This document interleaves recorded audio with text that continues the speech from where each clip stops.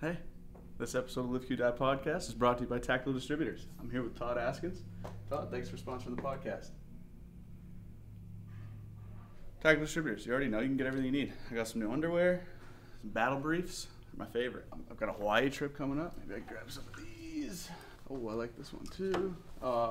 I'm going to Colorado with Todd. I might as well grab a jacket. This will probably work too. I need some accessories. It's probably going to be cold here. And just for good measure so I don't get shot.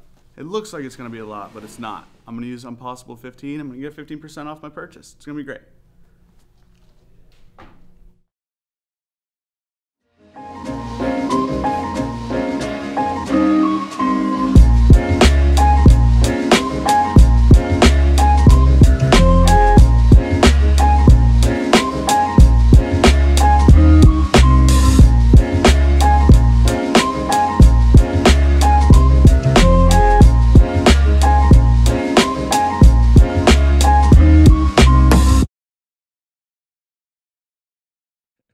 I like when you're here, Jay. Here I am. You're a little ray of sunshine in my life.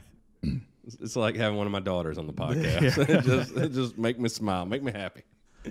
And sarcastic. You're the what's her name? Dee, the sarcastic sister on Good Times or whatever. That's you. You're old enough. You remember Good Times? The show Good Times. Bill? I grew up overseas, so so you didn't see it. I was deprived of a lot of American culture as a child. It was like JJ, I think was his name. If I'm not combining shows from this old memory, is like Dynamite. Was that Good Times? Was it? Yeah, I think it was, wasn't it? He's the dude. Dee's little sister. What's the moving on up one? That's the Jeffersons. Yeah, wasn't he on the Jeffersons? JJ? No. All right, I don't know. So our buddy Bill Rapier's here today, who we sat down here and it looks like Mike V of skating fame, Mike Valley, Love Mike New Jersey badass. So Bill, we were telling you don't know who he is. Haven't heard of him. Well, you bet you're missing out. So in the world of skateboarding, he is this Is he kid. Tony Hawk level or? Yeah, he was on the same team. Yeah, Oh, no kidding. Yeah, Okay. yeah. So he's that level. But he skated street more. So he's one of the first like street kind of crossover skaters. But there's this great video. So he played as an adult pro hockey, and he's just a tough dude. And he was skating at like a gas station or something one night, and like a Jeep full of like drunk dudes started mocking him. Yeah. And there's video of this on YouTube, how we should show it. It's such a great video. We can find and the clip. these are adult dudes too, and they get out giving them some shit. And it's like 4 or 5 guys, and he beats the shit out of all of them. Yeah, he rips video. He rips his Hockey shirt players off. are tough. Yeah, he rips his shirt off and smokes all of them. And he hates that video now. I know, because now like he's lived in California now most of his life, moved there, and he's like 17 and is married to this hippie, and so he's become like a vegan, and he's all like, peace and great dude. Far less interesting not being a badass now. But I haven't been on the last time I was on a mini ramp. So I grew up when I lived in Germany. I skated like that. Oh, that really? was my life. Was it big there? Yeah. Oh. We had it was kind of growing, and then the second place I lived in Germany, we had a mini ramp like less than a mile from my house. So I'd skate there every day and skate. And then we moved to Africa, and a lot less skating going on in Africa. Not a skate scene there. Right? No. I mean, dirt roads everywhere. But then hadn't skated since I was a kid. We're on a deployment in Afghanistan. It was most of the deployment was a little bit slower. I was off kind of in the countryside someplace for the majority of it. And then we had some stuff spin up, so we had to come back to the base. So some of the Air Force guys that were associated with us had built a mini ramp while I was gone. So I pull out of our Air Force is cooler. I park. I get out of our armored Hilux. I've got a SIG on my hip in a Serpa holster. I've got 2 frags hanging off of my belt. I've got a med kit, and I walk over. I probably had some Belgian mini frags in my pockets as well. I walk over. I see this mini ramp. Guys are skating. I'm like, give me that deck. Drop right in. Still, was able to do some grinders and whatnot. And then over the course of the next few weeks, as we were doing kind of lots and lots of mission planning stuff. Anytime I had a break, I'd go grab a board and skate. So by the end of those couple of weeks, I was doing frontside, backside airs, layback rollouts, 50/50 grinders, like all the stuff that I was doing as a kid. I was doing again, which was super, super cool. That's so amazing because in my experience at Advanced Armament, I had a mini ramp, a huge mini. It was so beautiful, most beautiful ramp in the history of the world. Had a 20-foot wide, 4 feet tall, like just beautiful, makes perfect ramp. And so a lot of our business at Advanced Armament was special operations guys. They come to the shop a lot, and there was so many times I would hear a story like you told. Oh, I skated when I was a kid, and my board would be on the ramp over there, and I'd be like, you shouldn't do that. And generally what happens is they drop in, and in the flat, they end up airborne on their back. Bam! It's like, lean back. Yeah, you're not 12 years old anymore. Well, that's all. Where are you? Maybe you if there's skate time. now? No. I literally, that was the last time I skated was Afghanistan in mid 2000s. You got all those kids. You should build a ramp in Idaho at your place and get your kids skating. We ski and snowmobile. There's other things. Yeah, but sometimes you're at home and you don't want to go, skiing and snowmobiling. You just want to drop drop in. in. From my home.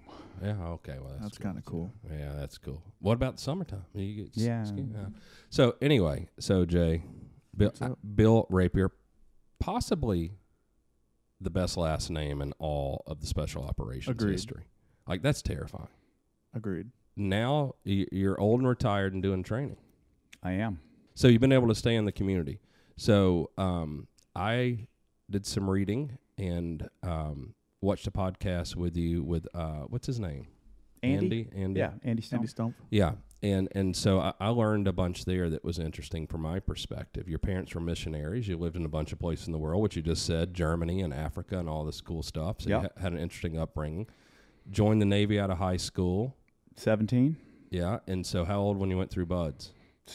I just turned 18. Jesus. Okay. So Navy SEAL, and then you end up in development group for a long time. Yep. A little over 14 years. That's a long time. Yeah, it was a good run. And that's where you retired. I did retire out of there, yes. Most of your training now, so your company now is AMTAC? AMTAC Shooting. So, but most of it is like practical stuff, concealed carry.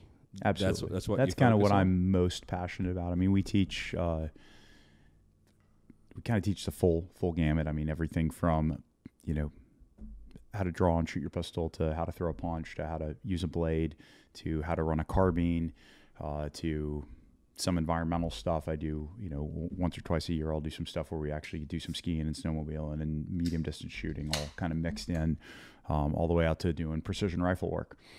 I really enjoy the variety of all those things, but honestly, probably what I'm most passionate about is just the what we call pistol combatives. So being able to run a pistol, being able to fight, being able to use a blade, and being able to do all of those things as situationally and tactically appropriate. Well, okay, you said a couple things there I'm curious about. So is the snowmobiling and skiing, is that just, or that part of it combined with guns, is that just for like a recreational thing, or what do you see the purpose in that? Yes. Yeah. I mean, it's a bolt. It's awesome. It's a winter kind of the way I describe it. It's winter mobility. It's it's one of the things as the kind of that modern Minuteman concept. We should be able to have mobility, especially in the environment that you live in. Well, if it snows a lot and you're in the mountains, skiing can be one of the most viable options, and then snowmobile would probably be the next most viable option. So, just trying to get guys into that. Hey, this is how you do mobility on your own, and with that, we'll do some. We'll teach guys how to build shelters in the snow and actually camp out, and plus it is fun. I really enjoy doing that. Yeah, I mean, I understand now living in New England the importance of some of that survivability of the winter. Like, I have no idea how people lived here in 1623. Lots of firewood. We get 18 inches of snow in a day, and it's like, how in the hell did people survive? Like, why would you live here back then? But they were able to. But you retired to outside of Coeur d'Alene somewhere? Yeah. Is that right? North Idaho. Yeah, so it's so beautiful there anyway. Like, who wouldn't want to snowmobile and ski there? I don't know. I mean, you watch Ivan. So we have a mutual friend, Ivan Kit Badger. Shout out to him. He lives up there, and his videos are awesome. That was one of the first things when I saw his videos that attracted me to it. It was a different approach, and I'm like, oh, my God, it's so beautiful there. It's one of the most beautiful places in the country. He's one of those guys that is always up for an adventure. He's one of the guys, one of the few guys that I can call pretty much day in or day out and say, hey buddy, you up for going and trying to ski 20 miles on our own power, up and down? And he'll be like, sure, let's go do it. Yeah, so he's a man. Yeah, we've had some good times. Yeah, I like him. He's super interesting, but I think you're right. Like he's a man's man, can do a lot of things and is extremely tough. God, I want to be that fit one day. I need Jay. You and I got to get that motivation. I don't know what's go to going Idaho. On. Come on up. Come up for a visit. Oh, we should. So doing all that is interesting too. Because I hear a lot of people doing training say some of the things that you said, but you're a black belt in jiu-jitsu? I am. Under who? Gustavo Machado in Virginia Beach. But so were you a black belt before you retired? Oh, yeah. Oh, yeah. Okay, yeah. So you've been retired seven years. So, yeah. Okay. So you train out there regularly? In Virginia Beach, not a whole lot. No, in Idaho. I'm teaching kind of our own crew. So we started a program shortly after I got out there called Father-Son Ministry, and basically it started off as we do 45 minutes to an hour of jiu-jitsu, and then we do a 15-20-minute Bible lesson, and then we would do another hour or so of life skill. So basically, if you went down a list and said, what should my boys know when they're men?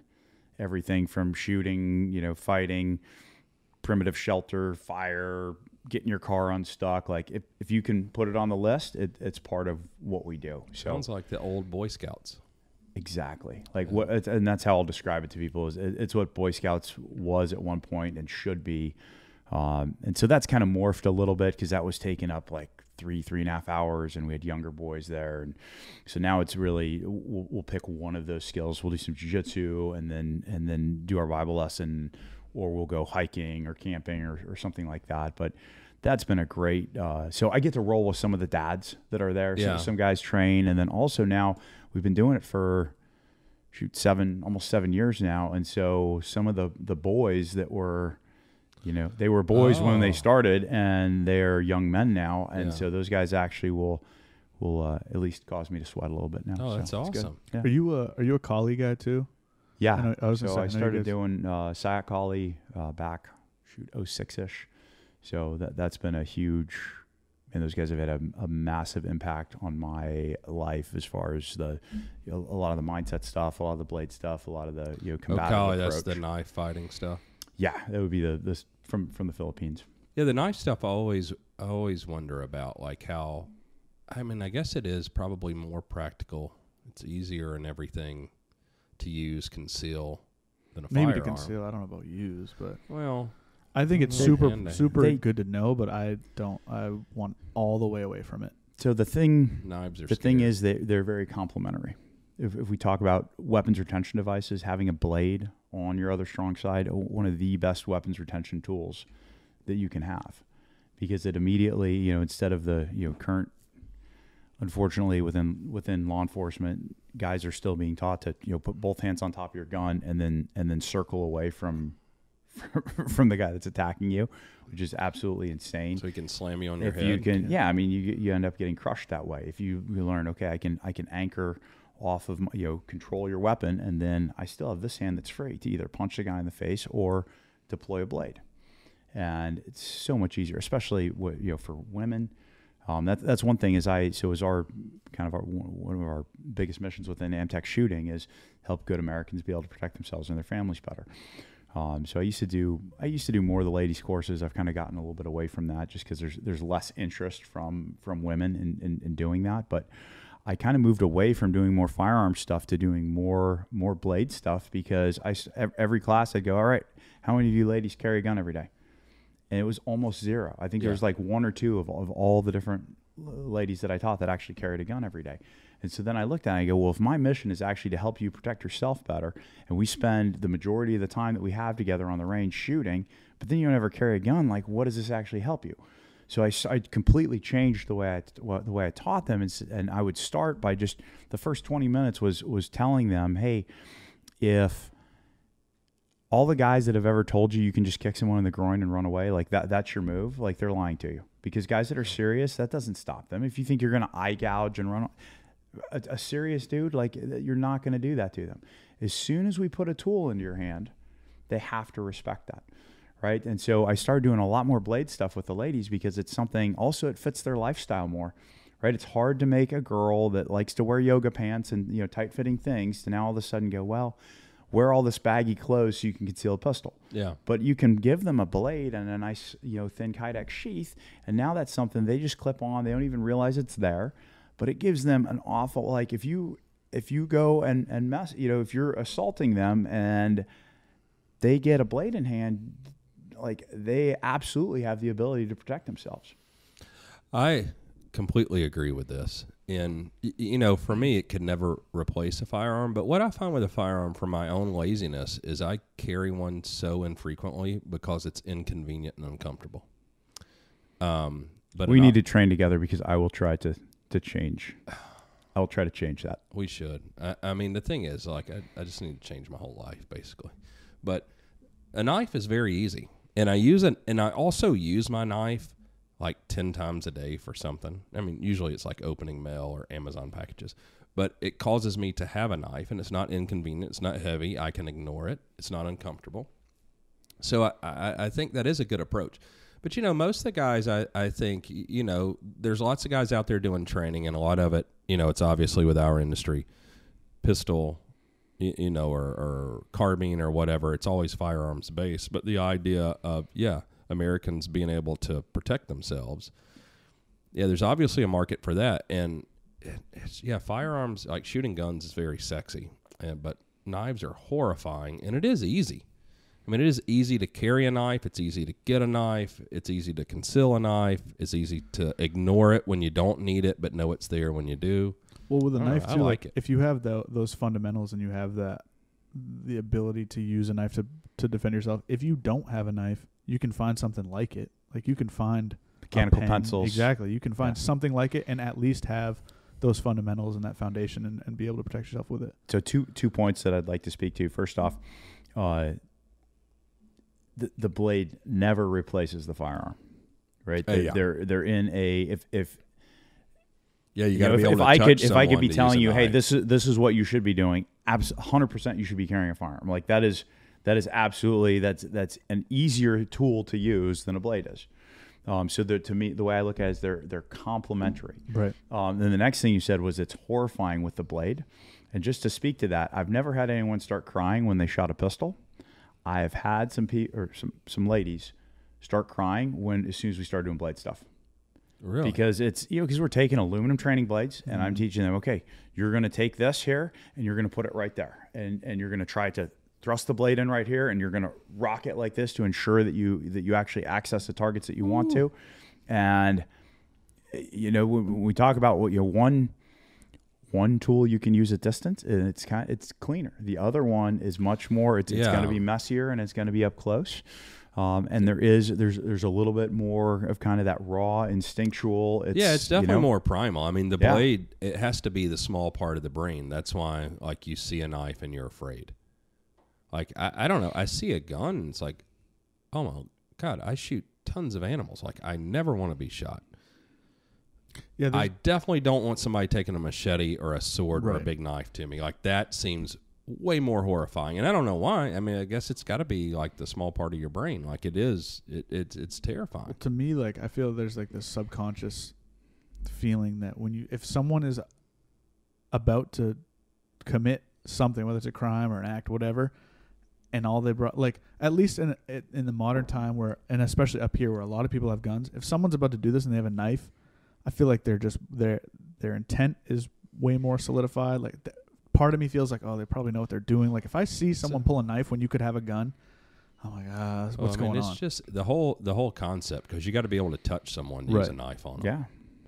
But I mean, that's where a lot of our violence happens. Yeah, I think we talked about it earlier. It's like, most encounters. I don't know the number of like, let's say, civilian shootings and let's say the defensive ones, because offensive, like whatever, but defensive shootings, most of it probably starts with a physical confrontation. I have no idea, but I would bet that it's a large percentage. Like it has to be close. Well, so I would always, the goal is using your awareness, being able to see something developing, and then ideally you can disengage or de-escalate Yeah. before it goes to guns. Yeah, if you can get away, it's great. But that doesn't like that. That's actually already a win for you if you do see it developing like that and you do have time and space to deploy a firearm. But a lot of times it starts with you get punched in the face, and then you get punched in the face again. And then you're like, why is there this warm liquid stuff on me? Oh, actually, whoa, that guy's got a blade in his hand. I'm actually getting stabbed right now. And so if your system hasn't included, being able to draw with one hand, because maybe I'm trying to save my own life with my other hand, right? So being able to pull the pistol out, being able to fire from a weapons retention position, being able to clear malfunctions one-handed, being able to go, what if my gun says no? I've still got this great club in my hand, right? You can smash people with it. You can, you can do all sorts of stuff. Yeah, I think that's an interesting point too. I think that it's oftentimes people who are the victim of some sort of mugging or whatever happens, and there's a knife involved, don't realize they're being stabbed until they see it. Yeah, it's just pain. I mean, I know the same thing with being shot. Several people that I know that have been shot didn't realize they were shot at the time it happened. Like a friend of mine he's shot through the love handle, and he didn't know. He thought he snagged himself going around the edge of a counter, and it just like scratched him or whatever. And he didn't know till after the whole thing was done. It was a robbery, and that he had been shot. Wow! Like he knew they were shooting, but like what did he know? In his mind, it was like in the normalcy movies bias, or and it's something you've never experienced before. So I mean that's one of the reasons why we always say in training, good guys never die in training. Because when you train yourself, and this is documented, there have been guys that, in departments where they did some sort of force on force and, they got clipped with a training round, and then they fall over. Oh, you got me. I'm trying to play this true. Yeah. And guys that do that will fall over for real when they're shot, when it's something that is like completely should not be stopping them at all. So it's one of those. The way I always approach is I say, I don't care if that paint round hits you right in between the goggles. Your mindset should be, I've got a pretty hard head, and that just must have been a light load on that round. I'm gonna Charlie Mike, right? I'm gonna continue mission. It could deflect. It could. That's the thing. Like stranger things have happened. There's stories. So continue fighting until you go unconscious. Yeah, I mean, I would think in those situations, I don't know. Maybe it's just like growing up watching Freddy Krueger and Friday the 13th movies. Like, until they like stop moving, don't stop shooting. Like, I mean, it's the tactic that I take with hunting now, which is different but similar. You're trying to kill something. But, I've lost one or two animals with not putting another round in them, and they fall down dead, and next thing you know, They're not. 2 minutes later, they wake up and run off. And you don't get a good blood trail, and they have adrenaline, so they're running like 100 miles an hour. They go miles, you never find them. And I would think the same thing from a self-defense perspective. Like, I love that whole Joe Biden shoot him in the legs thing. It's like, they can still kill you, idiot. Like, even if somebody might die, like 5 minutes later from blood loss or something, like they've got 5 minutes to kill you. It's a fundamental misunderstanding of why you're even applying violence to begin with. I mean, the only reason why you would in a personal protection circumstance, the only reason you're applying violence is because you believe that other person is an imminent threat to you or to your loved ones or to some other random person that you decide that you are going to try and protect. Yeah. So the only reason you are deploying lethal tools is to try and stop that. Now, the difference would be between hunting and personal protection is in hunting, you are trying to kill the animal. In personal protection, we're just trying to shoot until the threat is no longer a threat. If the threat's no longer a threat and the guy's down and you're on him with your pistol and he's down and out, we don't need to continue shooting until you see brains or whatever other monikers that people will use. But you do legitimately shoot until the threat's no longer a threat, which means if he still has a gun in his hand and it is still slowly moving towards you, absolutely you continue shooting because that is still a legitimate threat to you. Yeah, because I even think, I guess in my mind, like if he's still moving and there's a gun 2 feet from him. I mean, there's all the things like, how do I know he doesn't have another gun on him? And you have to be able to verbalize that. I mean, and that that's where it really ultimately it's between you and God with what you're doing. Eventually, it will be a between you and a jury of your peers, Yeah, right? And you I was just need gonna to be say, able to yeah, I know. to go. You need to be able to verbalize, hey, this is why I did this. I did this because well, his gun was 2 feet away from him. Why'd you shoot him again? Well, I saw his hand starting to move the small of his back, and I've had experience with this before, and it is known. I mean, I talked to a cop from the LA area about a year ago. He's like, more and more crooks carrying pistols, well, you know, basically one for each hand, or what we used to call the New York reload, right? Just dropping one, picking up another one, Yeah. right? And so if you can verbalize that, hey, that's the reason I shot him after the pistol was over here, is because I thought he was going for something else. He'd already demonstrated intent. Yeah. By shooting at me or whatever. It's interesting that how much the world's changed in that regard in 20 years. Because I know you're religious, and you know, and the first thing you said is between you and God. And like for me, I wish that were the case. Like my first concern, like I can deal with that aspect, you know, pretty easily.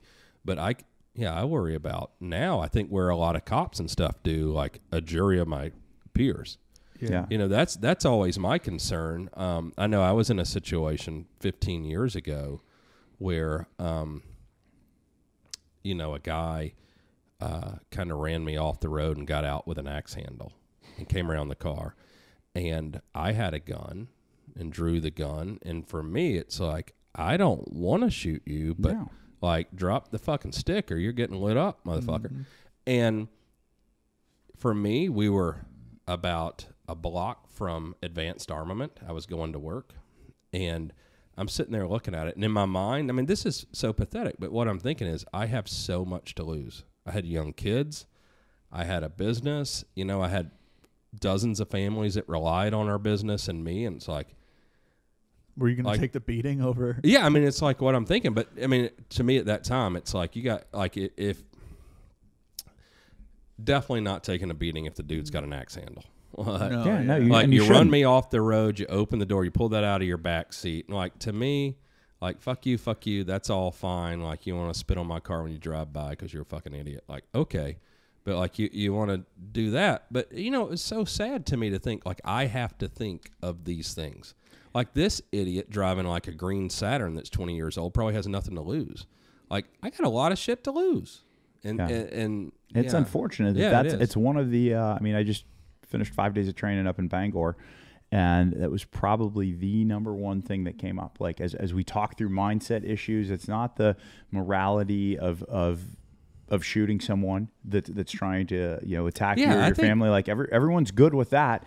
It's the what's going to happen if what's going to happen after the fact, right? And how do I set myself up for success for that? So I mean, it's really it's sad, and so many of our cops are put in a pretty bad position. Yeah, cops these days. now are put, and that's sad from a community perspective, where we talked about earlier. It just makes all of us less safe when now these guys are scared to do their jobs because of the current political environment that we're in. Yeah, I mean, and the worst spot to be in probably in that situation is a rich white guy, or a rich old white guy. Like, that sucks. Like, it shouldn't be. Shouldn't be. No. But you shouldn't have to think about it all the time now. Shouldn't have to be worried about defending your own life, like property and shit like that. Like, I get it. Yeah, like, it's not as big of a deal if you have to worry about some repercussions, but like your life, shouldn't have to worry about repercussions for this dude shot at me, so I shot him and now I'm going to jail over it. You're right. It's the most basic thing, but I think as you get older, you think more about like the reality of mortality and stuff, and then you think about like whatever it is, a legacy or not putting your family through stuff, or even with a business. Like, you know, I own a company that at this point, like you know, as it sprawls, hundreds of families rely on our company. And, you know, as you know, for me, my kids are almost all adults now, and you think about these things and how important that is. Like, you know, people need jobs to feed their kids and do these things, and, you know, my actions have repercussions. And I mean, I deal with it firsthand because I screw up a lot. But so I think something that can help with you know, kind of visualizing and working through, because really it's a willingness piece, right? What are you willing to do under what circumstance? Is just looking at it and going, okay, yes, I have all these people that are dependent on me. Would they be better off with me dead, or with me having done something that I think is morally right, but maybe a jury of my peers thought that I acted excessively, or maybe I broke some little rule in regards. I mean, there's so many intricate rules around concealed carry these days. Maybe you broke one of those little rules and you get jammed up a little bit for that. Is your family, is your business, all those things, are they better off with you dead, or are they better off with you in jail, still being able to puppet master and kind of run the show from that? You know, to get back to what you're doing in your training, maybe that's part of the value of this is, you know, if you're having to make that decision in a split second when you're under, duress and adrenaline, you know, the influence of that, like, yeah, maybe that is part of the training, is you need to be prepared for the mental aspect of being able to make a fast decision. 100%. And you can't, I would argue that you can't make that, or let's not use negatives. It is significantly harder to make that decision if under pressure in the heat of things, if you have not thought it through. Yeah, that's why the willingness is the so we call that willingness. What are you willing to do under what circumstances? And then the way we get faster at making those decisions is something that we call pattern recognition. So how does the grandmaster level chess player make a move that is correct to the finish? How does he make that decision in 2 seconds? Well, he's made that decision a million times. Yeah, the repetition. It's 30 years in 2 seconds, right? That guy is a student of chess.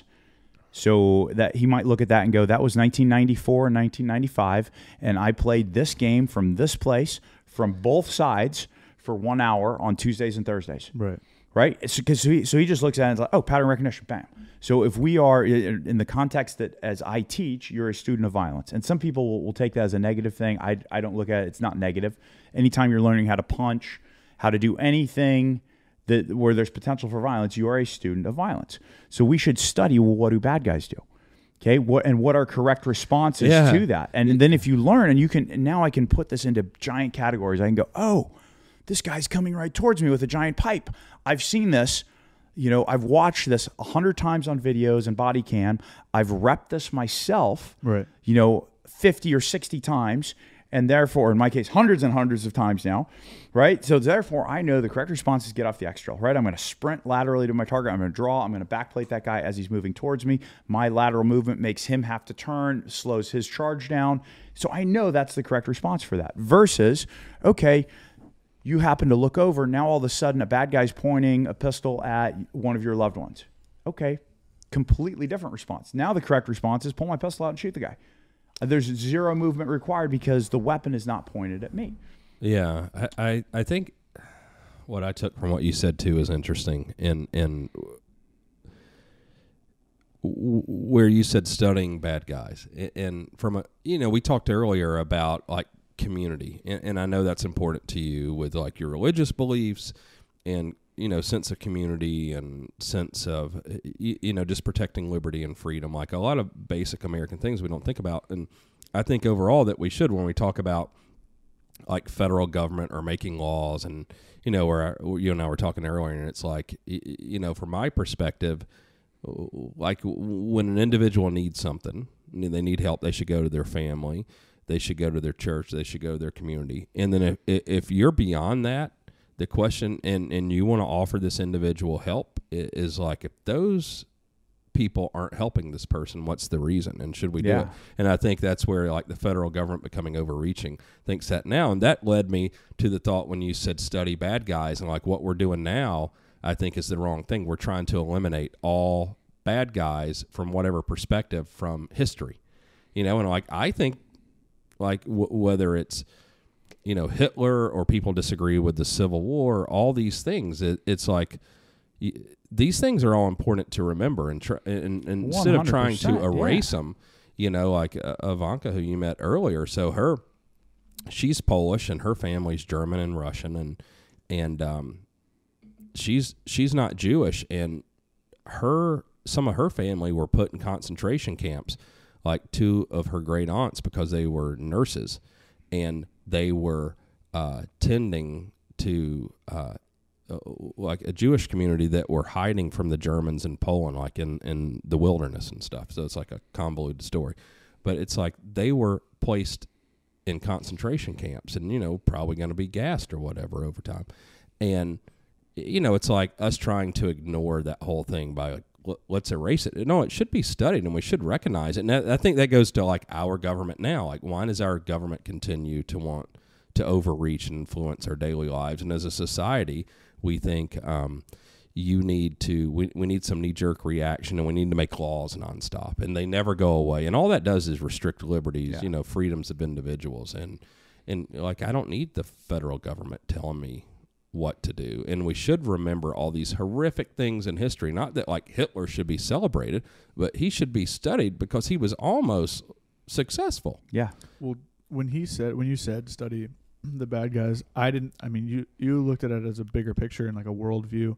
And I think it correlates. When you first said it, I just thought of like the kind of our environment, but like an example is there's some controversy with him here and there, but like Ed Calderon, all the stuff that he's teaching is like, hey, this is what we know bad guys are doing. So I'm going to teach you that, because like who's going to be attacking you? It's going to be those guys. Yeah. So it's like the same thing goes with like what you just said with Hitler.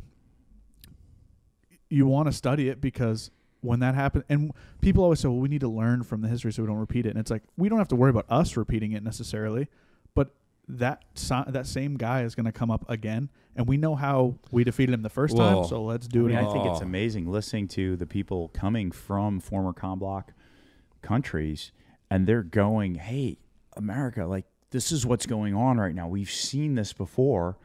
Like, this is the direction that we're going right now. The stories that Ivanka tells, being from Poland, because it was the Nazis and it's the Russians, like, they were so abused and fucked over for so long. And they're, like, the reality of things. And, it's interesting with Ivanka being, like, somewhat liberal. And she, just a little over a year ago, and she had an apartment in Atlanta and was living downtown and would walk to the gym every night and work out. And she's relatively capable of defending herself, and especially as a woman. And that's not a dig at women. It's just like, okay, women are smaller, weaker than us. It's just biology. And she had a knife and a gun. She knows how to use both of them. And she's walking home on the Beltline, which is this thing they built in Atlanta, to kind of connect the city. But it was dark and it had just been raining, so no one's out. And she would walk about a half mile down that to go from her apartment to the gym. And no one was out. And it was like 9 o'clock at night. And she had earbuds in.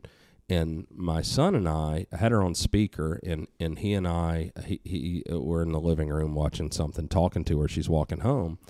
And a guy attacks her and tries to rape her and tells her, what Aiden and I hear is, I'm going to rape you. Like, we hear a little bit of a scuffle and her saying something like, what the fuck, or whatever. And then we hear a guy say, I'm going to rape you. And, and it was like, and my son looks at me and I'm like, and at first I thought it was like some stupid friend of hers that thought it'd be funny to scare, but it turns out it's like a dude actually trying to rape her.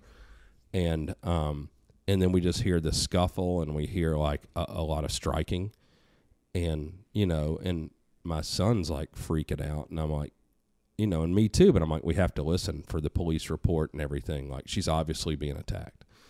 And then like 10 seconds later, she's like, hey, baby.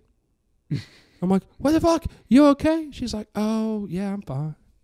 And I'm like, what just happened? She goes, oh, some idiot just grabbed me. And I was like, no. We heard the whole thing. But in her mind, so she's got a gun and a knife. And fortunately for her, this guy didn't like hit her over the back of the head and knock her out. And just grabbed her and tried to drag her to the ground. And she sent us photos of her clothes all ripped off of her, like torn to shreds and stuff like that. And, she was just fortunate that she was able to like, she soccer kicked the dude in the face and kicked him in the but actually got into physical confrontation and was able to like overwhelm him because he wasn't expecting it. And I'm like, oh my God, and she's like, you think I should call the police? And like, she didn't even want to, because she didn't want to get the guy in trouble or something. I don't even know what the situation was. I was like, why didn't you kill the guy? And she's like, well, I don't want to hurt someone. I was like, you have a gun and a knife. And And she's, and that was kind of her mentality. And mine was like, and of course, me being a jackass, I'm like, you're tough and have the capability to defend yourself. But when she describes the guy to me and she describes him to a T and everything, I'm like, you have to call the police right away. And I'm like, where's your gun knife? She goes like, they're in my bag. And I'm like, okay, well, first of all, the reason you carry the knife is to have it in your yoga pants. Yes. And secondly, and I'm like, and this is like the asshole part of me. I'm like, you have an obligation.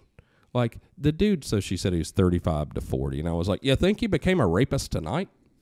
Like tomorrow night, he's going to be attacking some girl. I don't think I should have ever said this to her. I was like, he's going to be attacking some girl that does not have like the constitution to defend herself or the ability. And that, and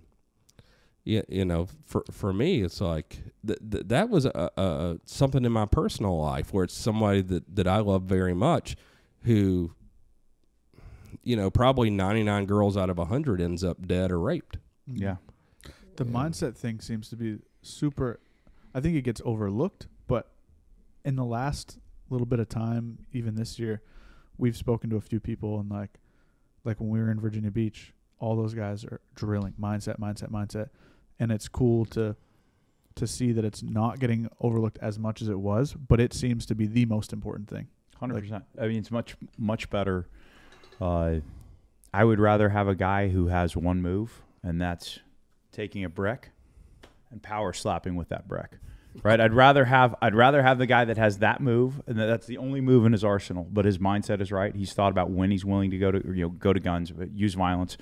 He's thought about when, under what circumstance, for whom, all those things. I'd much rather have that guy than the guy that's an amazing MMA fighter and carries tools, and he's going to step up and posture, and do all these things that will get you. Well, you do understand. I mean, because of martial arts, like a big part of that is having the confidence to react or, generally react to someone or approach someone with the confidence of, you are not going to overwhelm me. Or, okay, it's a fight. That's fine. Sure. I mean, one of the things... I mean, that stops so much, of that. Because, these punks are people who are willing to do this to people. I mean, of course, they want, like everything else, the path of least resistance. Yeah. And so if you show, like, okay, that's fine. We'll see how this turns out. I mean, that ends a lot. I mean, just that confidence, I think it comes from martial arts, a lot of martial arts, to where I'm not the best fighter in the world, but, the average guy, if you haven't trained in jiu-jitsu or Muay, just any sort to any level, unless you outweigh me by 50 pounds, you're probably taking an ass whipping. Yeah. I mean, so one of the ways that we verbalize this is something that I took from Sayat Kali, was feeder versus receiver mindset, right? The feeder is the guy that's controlling the tempo, controlling what is going on. It doesn't mean that you're sucker punching people first. Yeah. But it does mean that maybe you see that guy coming, the feeder engages verbally with this guy. Hey, what's going on, man? Like, there's something I can help you with. Why don't you stay right there? Just give me a little space, man. You're kind of creeping me out. Like, hold, all those things, that is a feed that you can do, which also then allows you to gauge why is this guy doing this? It kind of allows you to gauge what is his intent. Well, also the cultural aspect, I think, is kind of what you're talking about. Like, we need to have the mindset. Everyone should have the mindset is, I am not wrong for being suspicious and being the willingness to defend myself. Because my mindset's always like, I mean, who wants to hurt someone else? But if I suspect you're trying to hurt me or someone I care about, like, I would rather, act first. 100%. Like, I don't need to wait for you. You don't have to. I mean, that's why it's not just hostile act; it's hostile intent. There shouldn't be. If you can verbalize that, yeah. If you can verbalize, okay, this guy kept coming towards me. I say, hey man, you're making me really uncomfortable. Why don't you stop right there? Maybe you place an obstacle in between yourself and your potential threat, and now this guy walked all the way around it. Absolutely, go first. Yeah, I mean, but I think part of that is like a mindset and a cultural mindset where we see now, it's like whether it's race or sex or like all these things that are happening, it's like we need to boil it down to like intent and good and bad. It's like I don't know. I mean, that's part of that mindset piece. It's getting more and more confusing though, like you feel guilty for. especially like the Me Too movement, we tried real hard to make you feel guilty to be a white man. Yeah, well, I mean that's why it's so important. Think, know where your morality is based in, right? Like, make sure that what you think is right is actually right, because that's really, really important. And then be confident within that. If you're not, it all goes back to that willingness piece, the mindset piece. If you haven't thought the stuff through ahead of time, right? If you've thought it through and you're like, man, this is like, not only is this wrong, but this is like, who else is this guy going to do this to? If not me, then who? Yeah. Right. If this guy's jumping in, he's attacking me. Like, it's in some regards, you should be outraged. Who does this guy think he is? Like, this is, I'm an American, and I'm here in my part of America, and I'm doing my thing, and I'm being a productive member of society, and you're going to come in and try and rob me or hurt someone in my family or someone in my community. Like, no, like, we don't, that's not okay. No, I agree. It's a sad state of affairs. Jay, let's shift gears. I got some gear questions. That's weird. They said gears. Whoa. No, but I have some gear questions. I'm a gear nerd. So, there's a very popular, so like Kevin will talk about it, I'm a clone nerd.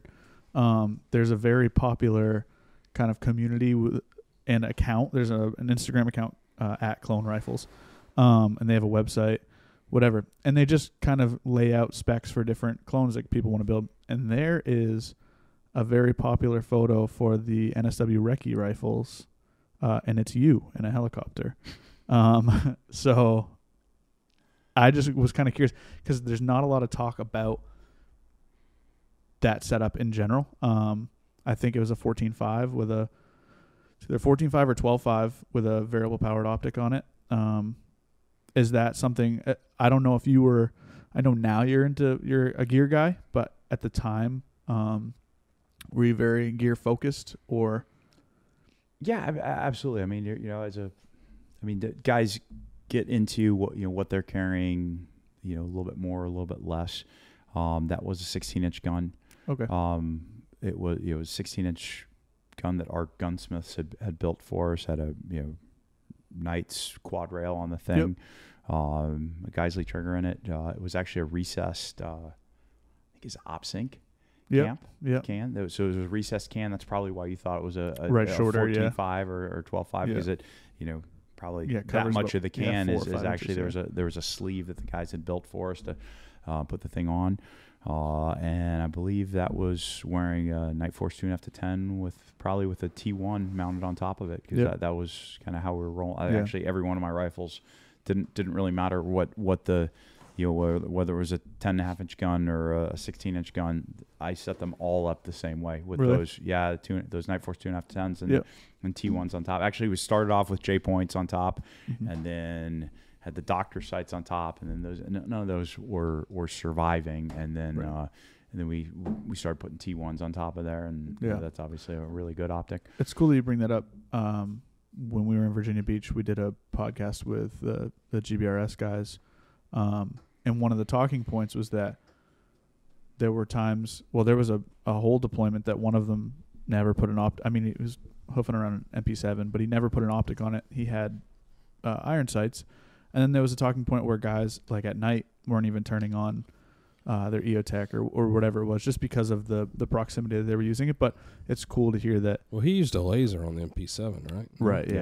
Yeah. Under nods. But it's cool to hear that regardless of what you kind of were doing, you were setting it up the same way as far as with an optic and a variable powered optic as well. I mean, because you could shoot far with it. I mean, I was a recce guy for a long time, so it's like I kind of had the wheels, had the software, so to speak, to shoot out the distance, and with all of them being set up the same way, that running the chin weld for that that kind of high offset wasn't an issue for me. And so we went through a phase where guys were not putting lights on their guns at all, because they're like, I'm doing everything on nods, and the only thing I'm going to do white light is just a quick search after the target's secure, and I can just do that on my helmet or handheld flashlight or whatever. I always thought, guys will disagree on certain things. I was one of those that I always had a light. I didn't have a crazy like 1,000 lumen light. Oh, we didn't have 1,000 lumen lights back then. But I always just had a single cell flashlight on there because I do think it's a good idea to do that. Same, I mean, like pistol use was the same thing. Yeah. Like we went through a huge phase where guys were like, why am I even carrying a pistol and doing all this pistol training when we're not pulling pistols out? And so a lot of guys for years didn't carry pistols. I always thought it was a bad idea, and especially as a recce guy, like climbing up on roofs and stuff like that, I like to have the ability to if I were doing that, out. the pistol's good. But I mean, I think for, I don't know, even standard infantry, it's like a pistol doesn't seem. No, but for the majority of guys, plus, shooting a rifle is so much easier than shooting a pistol. So if you're going, especially if you're talking non-soft guys that don't get enough training on any of their platforms, now to take a guy and get him proficient with a pistol is going to be super hard. Yeah. I mean, it was hard enough getting our own guys to run, pistols at a really high standard. Well, I mean, it is hard. I mean, I know if you're not shooting tens of thousands of rounds a year through a pistol, it's hard to be good with one. It is, yeah. And like, you're not going to take 5 years off golf and be good at it. I don't know about golf. I bet you're not going to do it with a pistol, that's for sure. I mean, I think it's sort of the same thing, a skill. Yeah, like shooting a rifle is not difficult. Shooting a pistol is extremely difficult. I bet Mike Day was happy that he had a pistol with him on that one day. 100% when he burned those guys down with his SIG, for sure. I think he caught rounds through the the grip. I think that's what he said. He said he felt it like in his hand crumbling. But yeah, he had the 226 with him. Yeah, pretty cool. Well, okay, I want to ask some questions about that. So you decide you want to go in the military and you want to be in a organization that is difficult to be a part of and is most likely to see action if there is war. Yes. That's correct? Absolutely. So does so it wasn't you were necessarily biased to Navy SEALs, just like you grew up, heard about it, wanted to be a Navy Not SEAL. at all. No, it was one of those I've wanted to be in the military, or had wanted to be in the military since the time I was 5 or 6 years old. And at a very, Why? That's how God made me. Honestly, like there's no, people have different. It wasn't a movie, an uncle, No. you seeing like. People have different bents in life. Like you're designed to run businesses and like see things and problem solve and stuff like that. Like this was one of the things is just God put that in my heart to that's just part of who I am. So from an early age, wanted to do that. My dad was like, well, if you want to be in the military professionally, you should go to West Point. So for a long time, I was like, okay, that's the goal. I need to go to a service that sets you up for life, probably. Yeah. Yeah. So that was my goal. It was to go to West Point up until about my junior year, which was about the time that puberty kicks in, and we'd moved back from Africa the year before. So my sophomore year, I was still pretty studious, and then my junior year, I started wrestling, started partying a little bit, and just had zero desire to study or to apply myself to academics. You can't do at that all. and get into West Point. And so by the time I was partway through my senior year, I'm like, well, that's not happening at all. But I still want to go in the military. So then I started reading about force recon and special forces and so there was something that you wanted to be special forces. Absolutely, yeah. That was the goal was to do something along those lines. And then I just, I kept reading as much as I possibly could on all the different topics and came to the conclusion that I think that the SEAL teams look like the hardest organization to get into with the highest likelihood of seeing action. Oh, that's pretty cool. And I think, I didn't always think that I made the right choice. But, there was ups and downs in careers. But as a whole, kind of looking back on it, I think I made the right choice. I think I would feel that way. Every second I was just in the water, I'd be like, man, I could have been a combat controller, TAC P, combat controller swim. I could have been pirate in a different life. I would love the water aspect of this. Yeah, that's right. Probably till they were drowning me, and then I would hate it. Till it's cold water. It's terrible. I know. The hot tub wouldn't heat up fully the other day. Like we were running out of gas, and it was like, I don't know, 80 something, and I go down there and put my foot in there. I was like, fuck this. I'm not getting in there. I'm so soft. Are there any seals that actually like the water at this point? I think they're out there Yeah. because I do see some guys that like, I've got friends that are still like, they love surfing, guys that love surfing the way I like skiing. So there are some guys that are like that. I've got a buddy that lives on a boat down in the Keys somewhere. And I mean, it's probably guys that grow up on the water or something though. That's got to be Yeah. something that is from the time you're young. For me now, diving, when guys are like, oh, you still like diving? I'm like, well, here are the 3 conditions for me to go diving. World-class location, like 100-plus foot viz, 85-degree-ish water, and free. If it meets all of those, I'm in. If it's anything outside of that, I'll pass. It is one of those things like when you bring up like temperature, the water it's one of those things where a few degrees is like it's a world of difference. Well, not For even sure. that, but the smallest thing goes wrong and your day is bombed out. Like there's the story of Ephraim Matos Something or with whatever. flying or anything else. The last dive that he did, I think there was bad air in his tank, or it wasn't purged all the way, so there was mixed air. He passed out underwater, like shit his wetsuit, and he's I'm not diving anymore. Like little things that you don't think about can ruin your day. Yeah. That's the last place I want my day. I mean, ruined, I is think in the Attention water. to detail is Yeah. important. It's the same thing with helicopters or anything else. Like No, most of the time that's it's in my great, blood. but one thing goes. Yeah, It's in really? my- that's in my Rotary now is in your blood. I'm gonna. Yeah, you know what? We got another drone, so it's in my blood. You know why we had to get an extra? I don't. I think you epitomized the reason we had to get an extra. one. No, that's not true. I know why we needed an extra one, but I had nothing to do with a dog attacking our drone. Gorilla Glue in 5 minutes fix that one. So what happened to it? Why it was out of commission for like 10% of the year because of you. Wrong. It was out of commission for like a week and a half. That is absolutely untrue. Thomas, how long did we not have the drone? No, you're not. No, you don't motherfucker. have to, because I sent it to DJI. Shout out to my sponsor, DJI. And they fixed it in like a week. They sponsored me. We did not have drone footage for over a month. That's because we had no opportunities to use it. Yeah, I agree. We did not have opportunity to use it. We just also weren't really doing it. We can't fly it at the shop, first of all. We have to like go to a location because we're too close to Pease. It's not as easy. It's not like an everyday thing for us. It can be now that we got this new one. You're going to see the greatest footage you've ever seen in your life. Yeah, me. you climbing a tree to fetch the drone. I can't wait to see that. I'm going to footage. save you with a drone. Save me with the drone. Yeah, someone's going to be chasing you. I'm going to buzz it. I'll give you Kaz with a drone. We'll see. We'll see. I know how this plays out. So, okay. What are my other questions as far as the Navy goes? Let me ask you this. Does everyone on a SEAL team want to be in Dev Group? No. Really? Nope. Yeah, I think I always thought it was crazy that is the answer, but no is the answer. Why is that? Some guys just, I mean, guys will give different reasons. For What's your reason? Well, I wanted to. But why do you think some guys don't?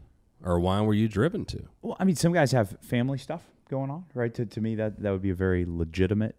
If you're already, you have a young family coming in, it's hard enough being in the service, and then especially being in a SEAL team, and then having a family.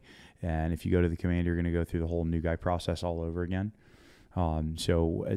Which means you need to spend more time at work, and you're expected to go on all the trips and all that stuff. So you are going to spend significantly more time away from your family. So I think that would be a pretty legitimate reason. Okay. I mean, for some guys, for some guys, it just never works out. Like maybe they wanted to, but then they weren't super aggressive in going after it, and then they get orders someplace else, and then life circumstances change. And I mean, there's really for most guys, it's a fairly small window of where they're truly at their peak and they're able to go in and really perform hard. Some guys might just not have. I mean, it is reputation based. So some guys might just get the thumbs down, like, no thanks. Thank you for your application, but no. But does everyone on Whiteside, do they have the opportunity to try out? In theory, yes. Yeah.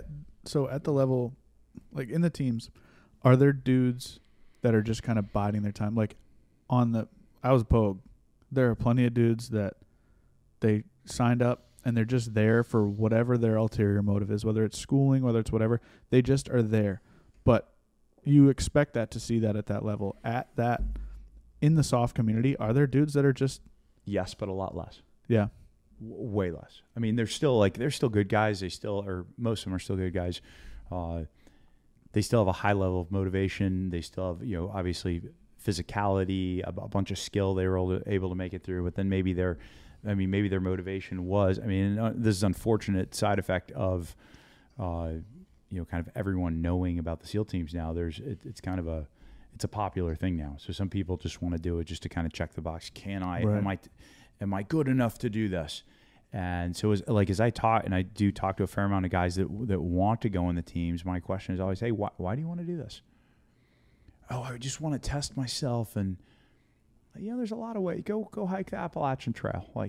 That will test you. Go to the Continental Divide. That'll test you even more. Right? There's a lot of different ways to test yourself. That's not really the answer I'm looking for. I'm not going to say the answer I'm looking for on here because, of course, people shouldn't. You need to come to that conclusion. Yeah. But there's you should have, it should be more so than just testing, right? It should be about, hey, I want to go get after it. I want to go do this job. And, that's important. Right. What chapter in your book is that going to be? If I write a book, it'll be about raising children. Oh, you have 7 kids? 7. What's wrong with you? You can't even count that high. So the majority of your time in the Navy was in Dev Group. Yes. That's interesting. You were at the command for or the whole time the GWAT was going on, you were at the command, correct? Yeah, I was sitting on the quarterdeck on 9/11. Man, what an interesting time in history. Yeah, for sure. I feel very, very privileged to have been there during that time and just to kind of see the timing's right, the evolution of it all, and it was just definitely be able to work with some of the most capable men on the planet. No shit. Super privileged to be able to do that. Yeah, you guys got a lot of shit done. To be able to be a part of that. Yeah, it was interesting too, and and I don't know all the takes on it, but it is interesting. Like during your tenure, like a switch, and you got an admiral in charge of SOCOM, and I don't know all the things that dictate who gets what missions, but then it does seem to relate to if you got a general or an admiral in charge of SOCOM, and I'm sure that has nothing to do with it. I'm right? sure not. But you guys starting to get a lot of the good calls, and whether it's like they want to claim it's territory or whatever it is, if it's. There was definitely a massive shift, while I was there between us not getting the good work at all to us getting a lot of the good work. And yeah, also fortunate if that's the stuff you want to be doing. What was the best part of deployment for you during that tenure? It's hard to say any specific thing. I always liked the.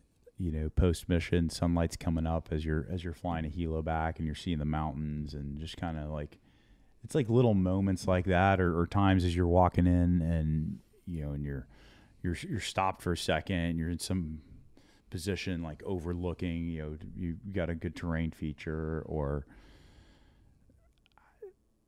I don't know, it's hard to say one thing. There's so many times where I'll look back on now and just be like, wow, man, that was such a cool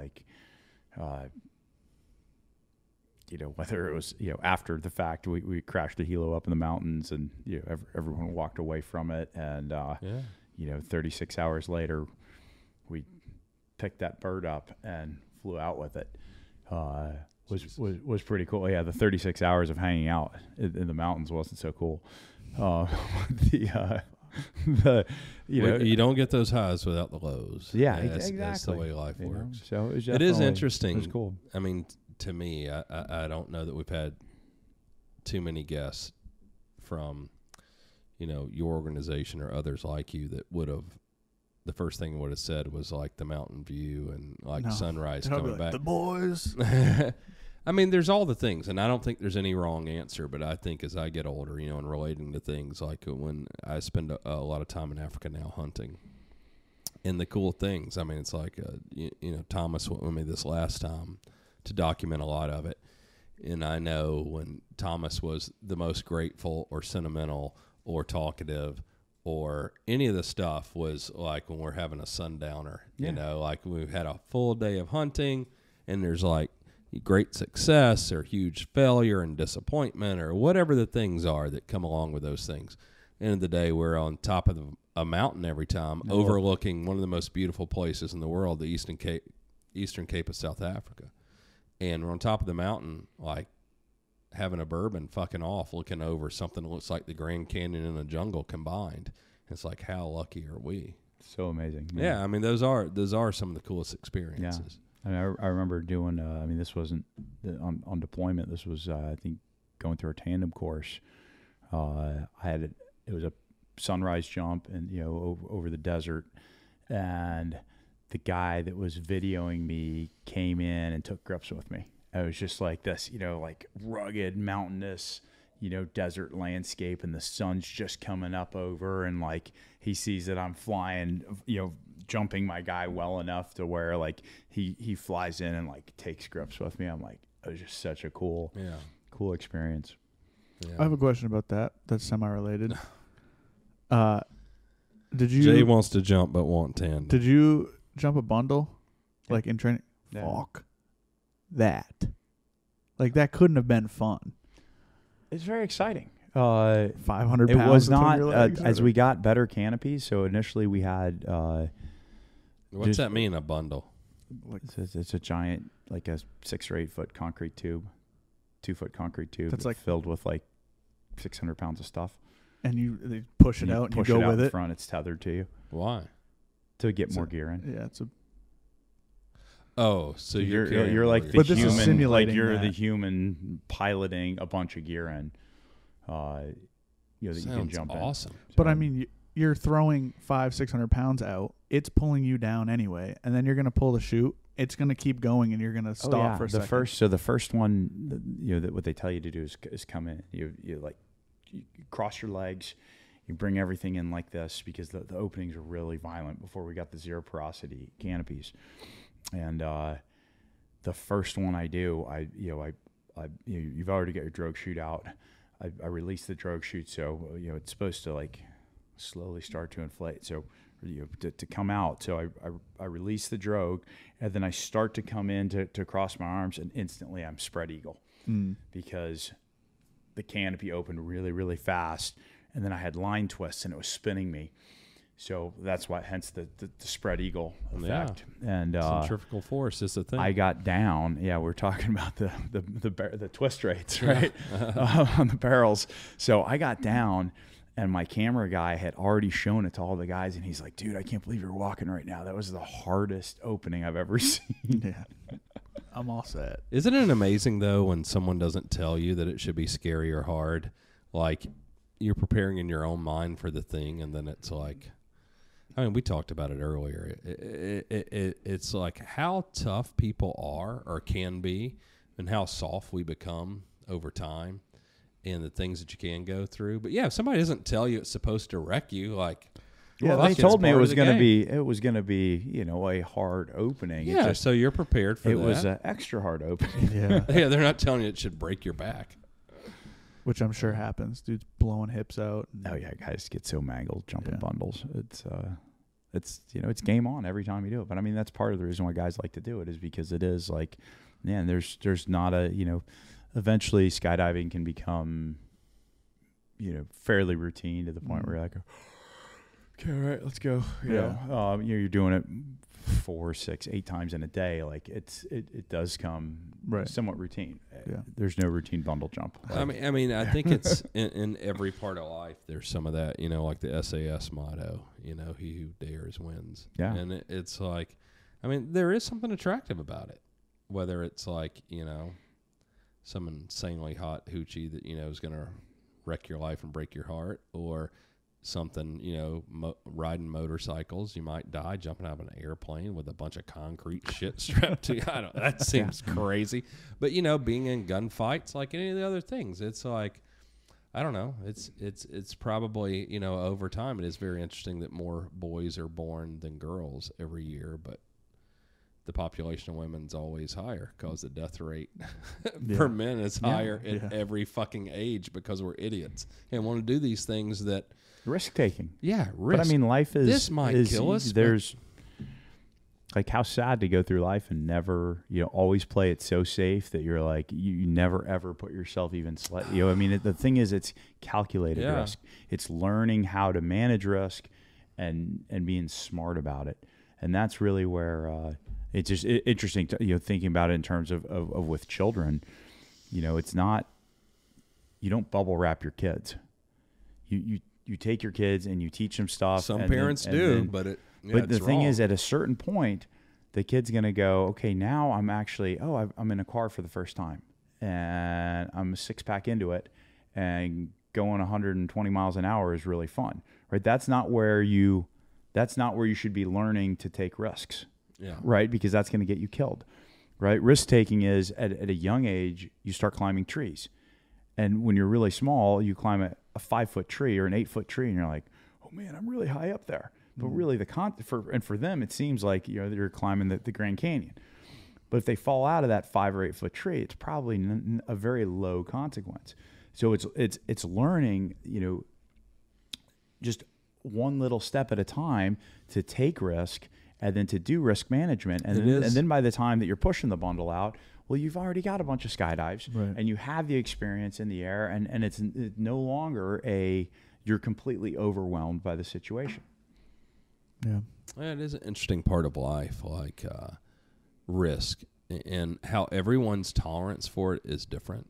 And it probably goes back to your training and what you do now in life and teaching people now since you retired 7 years ago on self-defense and all that. Because, I mean, there's a lot of easy ways to have self-defense. Like you could not leave the house. You can live in, different area, all these things. But, like, trying to mitigate all those risks. In business, I don't know. It's not too different. Like, once I became aware that I wasn't going to starve to death, and part of that probably comes, and you're probably more aware than most people, and I think when I was younger, college age and stuff, I lived abroad and traveled a lot. But you being a kid, and you go from America to Germany to Africa, and, the majority of people have not been to Africa. And you can go on a safari, a rich white person safari in Africa, and you will be exposed to just a different level of life and risk. And, or if you go live in Alaska for a couple of years, like, life changes. Like, your number one thing is not to die if you live in Alaska. I mean, it still is after all this time. And, it's like, what risk are you willing to accept? And for me, like, once I realized the point of that was I'm not going to ever starve to death. Like, not here in America. It's just impossible. Yeah. Like, we have it so good and so easy. And so for me, I think, part of this is your background environment, obviously. And me growing up poor, and then we were relatively middle class, and the things that my parents did to sacrifice for me to have opportunity, in me, like 100% not wanting their lives. But from where they came from in their life, they're much harder people than me, and they had a much more difficult life. And then my primary goal was not to work in a factory. And then, now, like, I'm building a home in Africa, and I spend a lot of time there. And for most of them, it is like they want a job to where they don't have to spend the majority of their day scrounging or hunting for food. Like, that's still a thing, and I think people don't realize it. Like, so many countries in the world, the government does not take care of you if you are unwilling to take care of yourself. Most places in the world. Yeah. Which is kind of the way it should be. Speaking about Africa specifically, in Africa, if you're a little plump, you got a few extra pounds, like, that's a sign of wealth. Like, they like that because that means you have for enough men. Food. Yeah, for the guys. It is weird how there's a lot of women in Southern Africa that are large. It's like your husband weighs 110 pounds. How do you weigh 200? Like, that's a thing that I'm realizing now that's weird. But sorry, go ahead. But I think it's interesting. You know, we're one of the few countries where our poor people are morbidly obese and have air conditioning units and iPhones. And as society, as much food as they can eat. Society, we feel they're entitled to that, and I'm so sick of that. You know, I mean, you think about. I mean, you're obviously someone that has a conscience, and the job that you served in the Navy for the majority of your career. It's like there's just collateral damage. There is no way around it, and you guys try to minimize it, and that's why we send special operations groups in rather than like dropping bombs constantly, and. And I mean, the real reason for that has to be that as a country, we have a conscience that we do not want to. We want to try to minimize, the collateral damage and that sort of thing. But how we're so willing to accept all of this in America and like, oh, everyone has a right to education. Everyone has a right to food. Everyone has a right to cable and a cell phone and all this other shit. And it's like, it's so disgusting and gross. It's like we're not doing America anymore. And so the conversation that needs to be had is what do you think the role of the government is? It's not to save everyone from themselves. That's not the role. It's not equal outcomes. Shouldn't be. Equal opportunity, right? Everyone gets a chance, right? The pursuit of happiness, not the guarantee of happiness. That's a brilliant, I mean, that's brilliant, like introspection as far as, the pursuit of happiness is what you're allowed. Yeah. It's what you're guaranteed. We have should be guaranteed. People don't realize the thing is we're messing up some of the guarantee, and we're totally messing up what you just said. It's like, oh, well, you deserve this because they have it. And it's like, well, we have to accept some people get lucky. We have to accept some people get unlucky. And we have to accept that the majority of people that are going to be successful, there's a reason and there's a difference. They sacrificed, they worked harder, like all these things. And you can get lucky. And the more we try and guarantee the happiness, the more we take away from the true pursuit of it. Because ultimately, if you're given stuff, you're never really satisfied with it. Yeah. You're always it becomes an entitlement type thing, and the more you're able to give to everyone, well, someone's paying for all that, and generally it's the people that are actually the ones that are starting stuff, the ones that that are running businesses. I mean, it's even true in this country. As much as we don't want to believe it, it's still the 20-80 rule. 20% of the people are paying for 80% of the stuff. And that's in this country. And when you go to other countries like South Africa, the difference is probably twice as much. And, I think there's no excuse anymore in this country where everyone doesn't have the equal opportunity.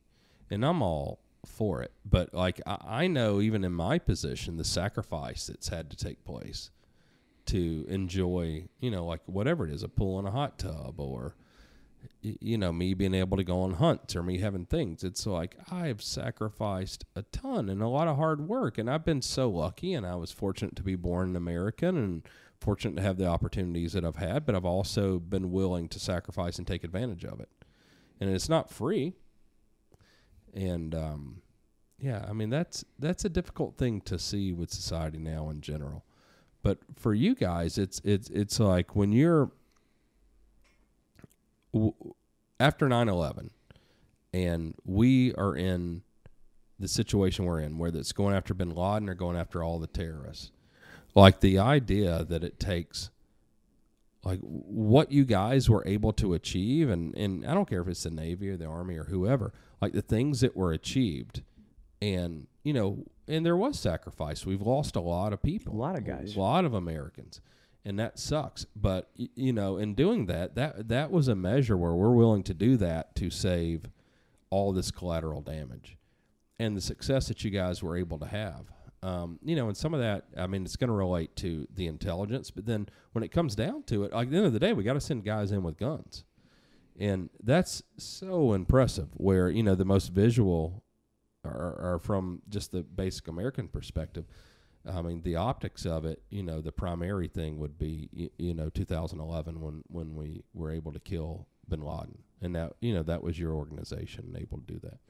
And what it took to get there, You know, it's like we could have very easily 6 months before that dropped a bunch of bombs over there like we did in World War II. But we didn't. But the sacrifices that are made and our willingness to, you know, protect collateral damage, so we sacrifice American lives. And I'm not sure like my agreement on that. But, you know, it's far less than it would have been 20 years before. And some of that is technology and stuff like that and training that you guys were able to have. And, you know, I mean, I think I've only been able to be successful within our industry because I embraced it and I just got lucky, probably like you did, someone who, you know, joined the military voluntarily, wanted to fight, and then we have 9/11 and there's a war on. And for me, it was to some degree the same way. It's like, oh, well, this is kicking off and there's all this money and there's all this potential and there's all this need for technology. And I'm the leader of a company that's willing to engage in these things, and like you didn't even really recognize it at the time. Now, you know, we're 10 years removed and you look at it and it's like, it's kind of cool when you step back with a little bit of perspective, a little bit of time in between. You're like, wow, it's actually super historic times that we got to be a part of and got to see so much of the development of like current TTPs and just kind of the direction of the nation. So it's pretty cool. Yeah. I don't know. I always reflect on it. And it depends on when we have someone on the podcast and where they're from, if it's industry or military. And it's like when we're looking at, you know, stuff that's on the table, you know, like this is actually a dev group silencer from the early 80s all the way through the early 90s. The Navy and your organization in particular was always very progressive with silencers, and this was way ahead of its time. This was a 9mm silencer originally. And have you ever even shot an HK P9S? No, I know what it is, but never shot one. So at the command before you were there, that was the pistol because it would operate, you know, like over the beach stuff. So in the surf, and this was a silencer for it, and it was incredible. But the technology that's been developed, you know, whether on the rifle in front of you, that Leupold Delta Point Pro, you know, that stuff only happened because of the war, or a lot of the optics, a lot of the ammunition, you know, which we poured huge resources into, and then it helps the commercial market and hunting and everything else over time. But there was probably more optic and ammo development, well, small arms development, in that 10 years from 9/11 to 2011 than the 30 years prior. Medical as well.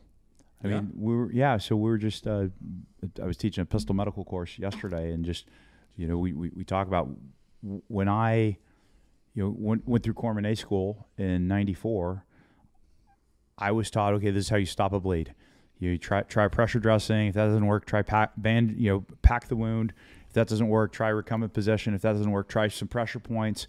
And then if all that stuff fails, go ahead and put a tourniquet on. Yeah, but realize that he's probably going to lose his leg. Tourniquet? Oh yeah. So this is how everyone was taught. Even when I was back in the day, I'm so ignorant. I thought tourniquet was the first thing. No, it was taught the last so that's the right thing. Oh, it is. So yeah. So that's how we were taught, was that, hey, if you put a tourniquet on, realize you're probably condemning the guy to lose the appendage. Right. And so because of that, because no one wants to be a bad corpsman or medic or whatever, they would try all those other steps first, and then if that failed, they'd put a tourniquet on. But that might be 5 or 7 minutes later, and the guy might have already got past that critical blood volume where it doesn't really matter what you do at that point. He's going downhill. He's probably going to expire.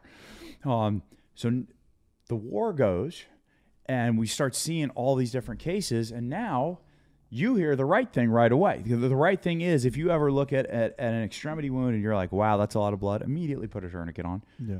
Because the guy is not, and again, he is not going to lose his appendage because you put the tourniquet on. Yeah, think of how many lives could have been saved that just because of that. Like, I went through basic training in 2013, and we were, granted the Air Force, but we were taught that tourniquet is the last move, like, for the same reason you're going to lose the appendage. There's still guys that are putting that out, unfortunately. There's still people saying, oh, only a doctor should put a tourniquet on. I didn't know that. I mean, to me, I'm so ignorant to it. It's the way I think about it. And we're at a huge advantage of, you know, with prosthetics and stuff now. Like, the technology of that stuff is advanced so much the last 20 years. But I just think if you're going to lose your leg or die, like, fuck you, lose your leg. It's okay, man. You can still have a great life. Like, you're not losing a whole lot in 2021 by losing a leg. Like, it's not optimum, But the thing is, now they dying. have, I believe the longest one that they have on record is 23 hours for a soldier that had a tourniquet on his leg in Afghanistan, didn't lose his leg. That's a long time. That's a really, really long time. You can to get have all the one way on around there. the world in 23 hours. Sometimes you get stuck places, It's true. which is probably why he had a tourniquet on for that long. Yeah. But it just goes to show like the advancement. I mean, now they've got this thing called an X-stat where for junctional wounds you can't put a tourniquet on. Yeah. It's this giant plunger, and you shove it into the hole, and you depress this thing, and it has this. It's got clotting agent in these little balls of gauze, and it goes in. And it will stop the bleed for you. Yeah, I mean, in it seems a like we junctional should wound. have clotting that would. Well, so that was agent. another thing that was developed during the war is we had this stuff called quick clot. Initially, it was you had your wound. Yeah, I'm familiar with that. You would rip it open, you dump it in. The original stuff was like this sandy powder stuff, and then guys were having problems with that, like burning people and melting their debridement uniforms to problems, that. and so now the same material is actually impregnated in the gauze.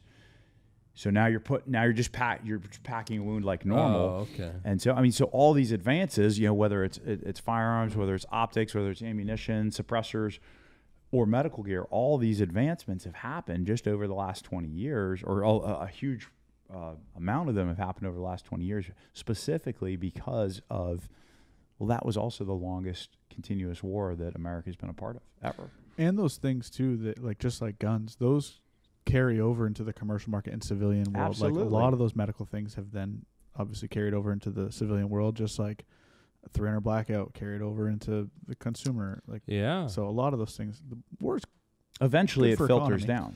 down. Yeah, I mean, war or space race, any of those things, Yeah. advanced technology for. I mean, and even beyond saying, okay, we have these groups like the Navy SEALs or whoever, and like, man, you got to oil that machine. I mean, like you said, it's like the decade and a half before you were in, wasn't a lot going on.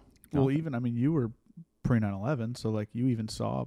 Yeah, it was very, very, very slow. Yeah. I did two deployments pre 9/11, and they were both very slow deployments. And we actually did do a little bit of real stuff, but it was, looking, which at the time seemed really cool. And looking back on it, I was like, yeah, we don't even count those deployments. Yeah, you go on 2 or 3 hits, and then you do 6 a night for years. Yeah, it's a little different.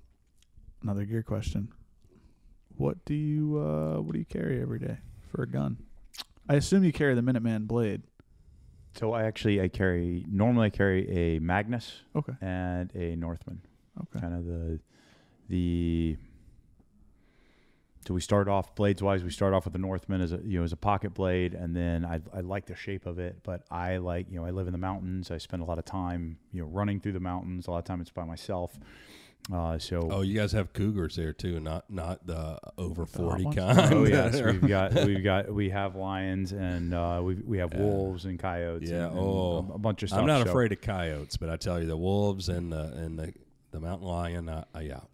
So I wanted a 5-inch blade that was similar to the Northman. You got one on you? I do. Can we see so this? we rolled with the Magnus right here. I like the shape of these, the blade shape. So that's a 5-inch blade. Oh. Most guys, this was it was one of those things that business decision wise, it probably would have been better to do the 4-inch blade, the Minuteman first, because most guys think that a 5-inch blade is a little over the top for everyday carry. And that's what this is? That's a 5-inch blade, and that's what I carry every day. This seems correct. to Anywhere me. we're legal. I mean, you know what I don't generally like about it is I generally carry folders, and you have a 5-inch blade, then your handle is It's very huge, long, yeah. and I don't like that. Yeah. This though, seems like that'll get to the heart. I like that. Oh yes, for sure. So we came up with this first, and then really liked that. But input from guys was some guys wanted a little bit shorter one, so we ended up making the Minuteman as well, which is very similar to that, but a 4-inch blade. Yeah. And then our sheaths, the kind of the LOT, or what we call logical order of thought behind that, we put a ferro rod in there on the side because you should always be able to start a fire. That's an important thing. Might save your life someday. And then we put a little bit of Velcro on the back of it, and that is so that you can store stuff in here. So you could, you know, like guys will do like some guys will put $100 bill in here or a couple 20s. I put it. This is not. We got It's cocaine, white powder. Like, it's I don't think you should show that. It's called wet fire. So the stuff burns really, really hot and well. So you just put a little bit of this. So much easier to start a fire, get it going. Yeah. So having a little bit of tinder on you, or I've got guys that'll put handcuff keys or a lockpick set or whatever, kind of whatever you're into. Situation. But that's smart. yeah. So that was the idea behind. Yeah. I would have thought that Velcro was just so it felt good on your skin. Yeah, it does have that effect as well. It does make it nicer. I like that better than the sweaty Kydex situation. So is that Kydex or is that an injection molded situation? No, it's Kydex. Yeah. A lot of little rivets in that thing, strong. Yeah, and we went with the smaller rivets. The just, you know, so much of industry is they put 1/4-inch rivets in there, and it is a little bit stronger, but it also makes for a sheath that is so big and unwieldy. Like this is super easy. I mean, I tuck this in. I wear it outside of the pants, but underneath my belt, and it just disappears. Oh yeah, I wear it everywhere. So. Oh yeah, I thought you were carrying inside, but outside. Oh, that's so awesome. Just gets tucked in right here. Disappears. That's pretty awesome. You carry the other one on you as well? Yep. Jesus. So this is primarily tool right here. So same kind of concept. Only the design for this was that it goes into your pocket. Oh, okay. So is that how you carry yours in your pocket, like just a pocket clip, but you just have a fixed blade? Yeah. Oh, serrated edge on this. Yep. So I prefer the serrated for the tool that's in my pocket because I can abuse that thing and those serrations will just keep cutting. You know, and we live on a farm, so, you know, I'm constantly cutting twine and all sorts of stuff. So I like having the serrations in there. And is that the same? I like serrations because I'm lazy about sharpening them. Exactly. Yeah. But we sell it now. We had guys asking for non-serrated versions, so we sell both serrated, non-serrated, and then also we're doing sterile versions for the guys that prefer not to have any branding on there. It was kind of a mill type thing. You know, guys wanted something that wouldn't say, you know, AMTAC Blades or Northman or, you know, that says the steel type, and they also have serial numbers on them as well. Your dime bag's I know it's coming out a little bit right there. Flipped it the wrong way. So nobody. Ambidex. Yeah, I was gonna say you're amphibious, right? Operationally, I guess the just all the IR stuff is more popular than thermal still. So they both have their place. Yeah. I always tell guys that your biggest increase in capability comes from your first PVS 14. So for that first night vision tube, that's helmet mounted is your biggest increase in capability, because it's on your head and everywhere you look you're seeing. The thermals are great. The pig hunters have really pushed the development of the thermal scopes. Now, I mean, you can get thermal scopes for 2K that are pretty decent. I mean, they're not the same as the 15K ones. Yeah. But for what you're getting, it's pretty amazing. So I like weapons mounted for the thermal and then helmet mounted for the night vision. Yeah. They're doing the overlay now. I don't think it was L3. Whatever company just put it out recently. They put out. You can get them commercially? Yeah, you can get them that'll overlay onto your PVS 14s. Yeah. Well, Adam's got that Skeeter that has that. It almost looks like edge detect on. That's old too. The Skeeter's not new. Yeah. But yeah, it overlays. You can get edge detect on them as well. You can cycle through the things. That's pretty cool. They're like the FLIR Breach. I paid only like $1,800 for, and it's awesome. Yeah, the little handheld one. Mm-hmm. Yeah. It looks like the Skeeter size. Yeah. Yeah. Again, they're just pushing the more the stuff develops and the more interest there is. I mean, just like PRS shooting has hugely affected the ability to have nice, accurate rifles, because that game has really pushed it, because there's so much more. The demand is there now for those rifles, and just with the with the thermal scopes, and then all the hog hunters out there trying to put a dent in those things. Yeah, it's fun too. I mean, it's a yeah. practical use for it. But yeah, that's why I was asking, because I use, I hunt a lot, and I've got, I-squared stuff and thermal, and I just inevitably use thermal way more now. I usually use a thermal handheld, and the last couple of years I've used thermals, just mounted to guns and have them set up for hunting already. And especially with pig hunting, once you get used to using a thermal, it's like you can differentiate, if you got a decent thermal, pig from deer or other, for sure. cows, if you're in someone's field, or horses or whatever. And, like you're not trying to identify, I guess with IR, because, you can identify so much detail. So you could see weapons or, different things like that. You don't really Still have to depends do that on the distance and on the amount of natural illumination or the amount of illumination that you're throwing, during something. Well, is the gap, so like you said, obviously going from not being able to see in the dark to having a PVS-14 is a huge leap in capability. And then even going from a monocular to a dual tube setup is a pretty significant leap. Is that leap the same going into quad tubes into the pano, or is it not as big of a jump? No, it's definitely not as big of a jump, but it is. I mean, it's amazing. Yeah. With Uncle Sam paying for it, I loved it. I mean, for it's years, great to be able to see more, not looking through blinders. Yeah, I mean, it really the going from dual tubes to quad nods, knocks it from this to this. Yeah, right? I mean, Which doubles is your huge. field of view. Yeah. It's cool. I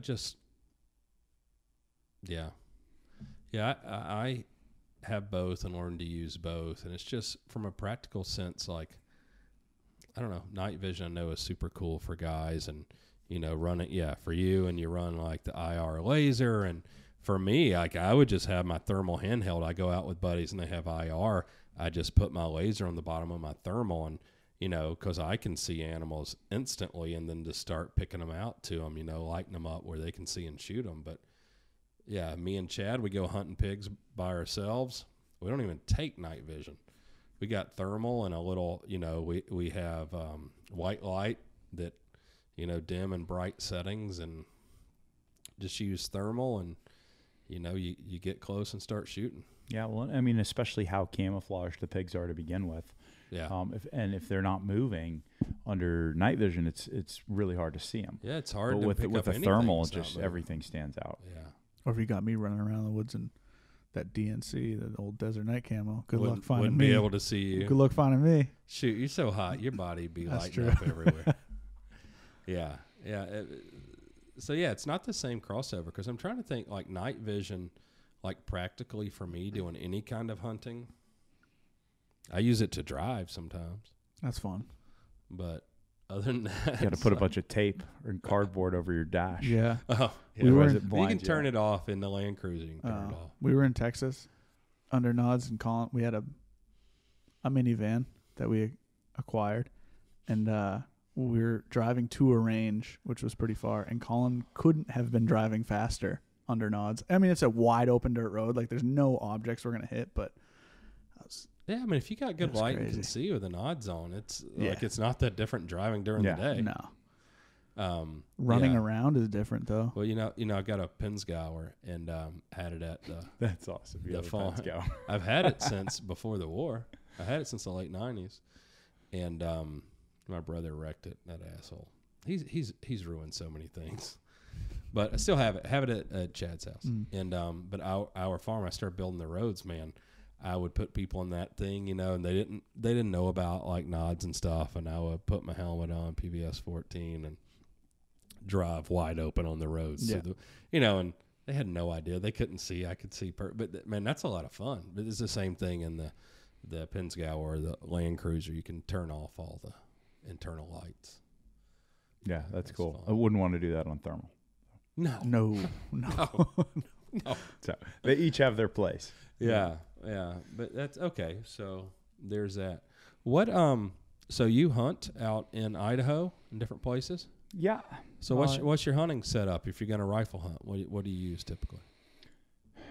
Honestly, it depends. We can hunt with 5.56 out there, so I've used rifles that I was carrying for races. We did the Sniper Adventure Challenge race a couple of years in a row, so I've used a 260 gas gun that we built for that. I've used an 18-inch, basically hybrid recce rifle.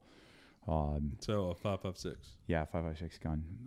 Well, if you're hunting with that, what ammo do you use, or what bullet you load? Normally I use Black Hills ammo with Yeah. either a 62 grain TSX or a 70 grain TSX. That'll do it. It kills stuff. It- I mean, it even their will. 55 grain Barnes bullet is nasty. If I'm going out 77. with, if I'm going out for elk, I've got a Win Mag that our friend JC yeah. built for me years ago. So I've shot some stuff with that. Nice.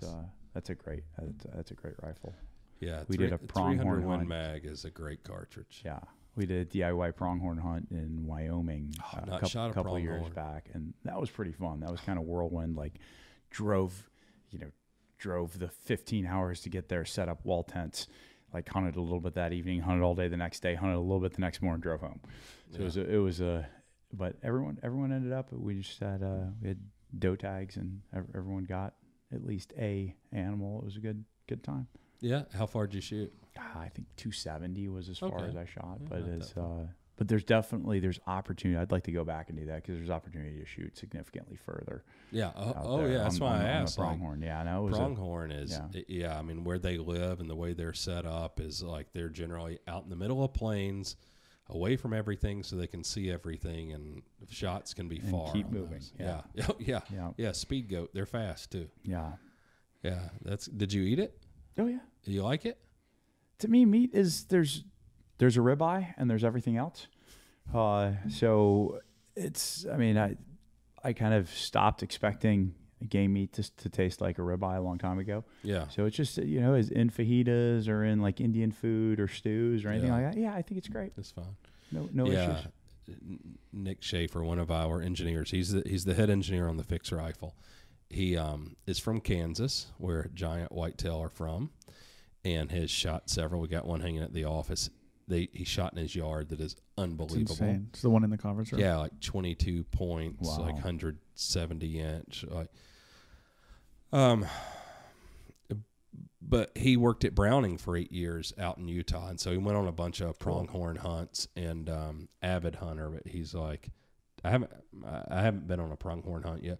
But he was like, he says at least out there they eat so much sage. He's like, they're horrible. They taste gross. I hate it. I've heard guys say that, but I've heard people say that about just about every animal. I mean, I've Yeah. heard people say that about black bear. I've eaten black bear; it tasted great. We've had, I've hunted a fair amount in Africa. We've had friends that are like, oh, we don't ever eat zebra, and then I've had other friends tell me, if you shoot a zebra, bring us the back straps because it's our some favorite people meat. love it, So it's yeah. like, it's one of those, and meat's meat, and it's all going to taste a little bit different. I mean, shoot, I've had giraffe, and that was delicious. Yeah. So it really just depends on, how you're preparing it, and, and don't expect everything to taste like a ribeye. Yeah. Did you shoot a lot of 300 Win Mag when you were in? I did. Yeah. That was kind of our go-to Yeah. distance gun. Is it a Mark 13? Or We did not do the designations yeah. like that. It was just, it was the Win Mag. Our gunsmiths put them together for us, and they worked really, really well. I never really Fair cared enough. about 300 Win Mag, and then recently, ever since you guys got back from Africa, I see Field Ethos post about 300 Win Mag all the time, and I'm like more intrigued as time goes on. It's and a then- It's a great cartridge. It is Yeah. a wonderful cartridge. I mean, it's based on the 375 H&H. It's a belted cartridge, and so that whole concept's kind of stupid. But, it's like 300 Blackout is cool. 308 is better if you want to kill stuff. 30-06, you get a little more. 300 Win Mag is better. And then 300 Norma. Yeah. Even I mean, a it's little probably bit my better, favorite yeah. cartridge, So that's- actually. Yeah, that's But- my newest distance gun. Yeah, it's Is a Norma. awesome. But you go from there to Win Mag ammo, which costs you $1.50, $2 a shot, to Norma Mag costs you $7-8 a shot. Yeah. Guns bigger, heavier, but yeah, it's a laser beam. And then the next jump up, you go into the Shytech, the 416 ones, huge stuff. and then it gets even more expensive. Yeah. But Win Mag, I think, for a practical cartridge is just so hard. Like, if I could only have one gun for hunting the rest of my life, it would probably be a Win Mag over anything. Just because, well, it'd be 8.6 now, but the way I would say Win Mag is you can get ammo everywhere. Yeah. It's reasonably affordable. There's a huge bullet selection. You get rifles for it as well. I mean, there's a lot of selection of rifles. Yeah, and there's a lot of compact guns, you know, that are reasonably lightweight and stuff. And there's the XM2010. That's one of the coolest guns, but so cool. Also weighs as much as that fridge. Things have changed a lot the last few years. Yeah. But, you know, it was a big improvement like that. That capability for the Army to go from a 308 gun to a Win Mag and go to a chassis where they can fold the stock and then they could mount a silencer, and they had a full-length top rail where they could use inline thermal and night vision and mount stuff to it. I mean, it's a big jump right there. Yeah, I mean, it is. Yeah. There was a lot of things on that. I mean, you think the M24, which served our country great, you had a fixed 10 power on it for the most part, non-folding stock, you know, non-threaded barrel, 308, which great round, but you go shoot some animals with 308, great round, but doesn't hold a candle to 300 Win Mag. I mean, you're consistently going to shoot 400 yards further with a Win Mag than you would with your 308. So, I mean, just that and your wind calls and, I mean, everything is just higher likelihood of success. Yeah. I mean, when we were Remington purchased my old company, and when I was at Remington Defense, and we won the M2010 contract, and so then it was Win Mag, and was that got a 20-inch barrel on it or something? I think so. Might even be a little longer. I don't even recall now. But they wanted some 16-inch guns, and so we started working on it because it went basically from a 1,000-yard gun to an 800-meter killing gun. And at the time, they figured if you're stretching 308, the average guy 600 meters, but practically was probably 400 or 500 meters, and like 16-inch 300 Win Mag was an 800-meter killing gun. And like that's a poke. Like hunting anything, like 800 meters is far. And if you can have a 16-inch gun, you know, is basically the mega fix that we're doing. It started with Win Mag and doing a 16-inch proof research barrel, having a lightweight compact gun with a stock folded. And, you know, me hunting in Africa a lot, I usually use 308 and 6.5, and now I use 8.6. I've never even taken a Magnum cartridge over there, but if I could have a lightweight gun where the stock folded and I could hike with the gun or have it on me in the vehicle, I'd take Win Mag all day over 6.5 or 308, you know, because like kudu or whatever it is in Africa, like there's a lot of big animals that are difficult to kill. Yes. What is your favorite animal to hunt over there? I mean, I'll go out like deer hunting with the kids. Elk I still haven't shot an elk yet up in our area. I had the most exciting elk hunt of my life was only maybe 2 years after we got up there. I think it was the first year I had my local tag, and I was hunting with a buddy, and he's a much better hunter than me. He does the whole, the cow call routine, and he would break branches, and like we'd always separate a little bit when we do this, and like serious. He was very serious about it. So the first couple times he did it, like it was so good. Like I'm looking this way, and I'd always kind of look over my shoulder because it just sounded really, really good. So it's, we've been in the mountains, we've been up above the tree line, then we're back down, we're in a deep, old dark timber. So that's, the darkest timber in our area is cedar. So then these are some pretty big ones. I'm laying next to a log, kind of still as a stone. My buddy's 10 yards away from me, and he's doing his cow call routine. And about 15, 20 minutes into this, I catch a little bit of movement out of the top of my eye, and I swing my rifle through, and here's a cougar running right towards where my buddy is. Yikes. And I swing through and I shoot, and it was about that fast. Just swung through, shot. I jump up on top of the log, shuck my rifle, get another one in. The cat's gone at that point, and my buddy doesn't know. And I'm like, hey, that was a cat. I definitely hit it. and it ran off. So we walk over. It was 10 yards away from where I was, and it was 10 yards away from where he was. So we were like, so close. It was basically this little triangle right here. So we start following the spoor of this cat, and my buddy's got this monster hog leg of a pistol out, and he's the better hunter, so he's like the tracker with, nose to the ground. I'm basically strike ready with my Win Mag, and I'm looking up at all these monster trees, and I'm thinking about all the the Peter Hathaway capstick that I've read, Death in the Long Grass, and the leopards bleeding out, like waiting for you in the trees and stuff. So that's kind of my mindset as we're moving through. And it's like, we'd see a couple tracks, and then no blood, and then like a big patch of dark red blood. So this continues for like 30, 40 minutes or so. And we come around this alder patch, and my buddy goes, "We've got a cat down." I'm like, "Stand by." I walk up, I center punch the thing from about 10 yards. I center punch it with a 220 grain. This cat jumps up and runs another 40 yards. And then so we're both coming down now. We're like plying around this corner, and we both brain the thing on the next one. That's high pucker factor right there. But that was the most exciting elk hunt. We never saw a single elk, and we ended up I'd love to shoot a cat, but I'd prefer to see an elk over that stuff. Yeah, same here. I'm taking your Cape Buffalo 15 out of 10 times over a cat. Every time, yep. I do not want to see a big cat like that. I'm with you. I don't know. I want to go shoot a buff. that's been on the list for a long time. Buffalo is cool, and I know that it's scary, but it's, again, the little part of my brain. I'm much more afraid of big cats than I am the buffalo. I mean, it's like if I have a gun, I'm not afraid of a lot of things, but then I just have when the limitation is like my reaction speed, and when I start doing the math, that compared to like a 200-pound cat, I'm like, Well, and they're fast. We're back to mindset. A Cape Buffalo will kill things when it's pissed off or if it needs to. A cat is obligated to kill all the time. It's an obligate carnivore, and it has knives for hands and teeth, and it needs to kill to survive. Very, very scary. Very scary. I don't like it.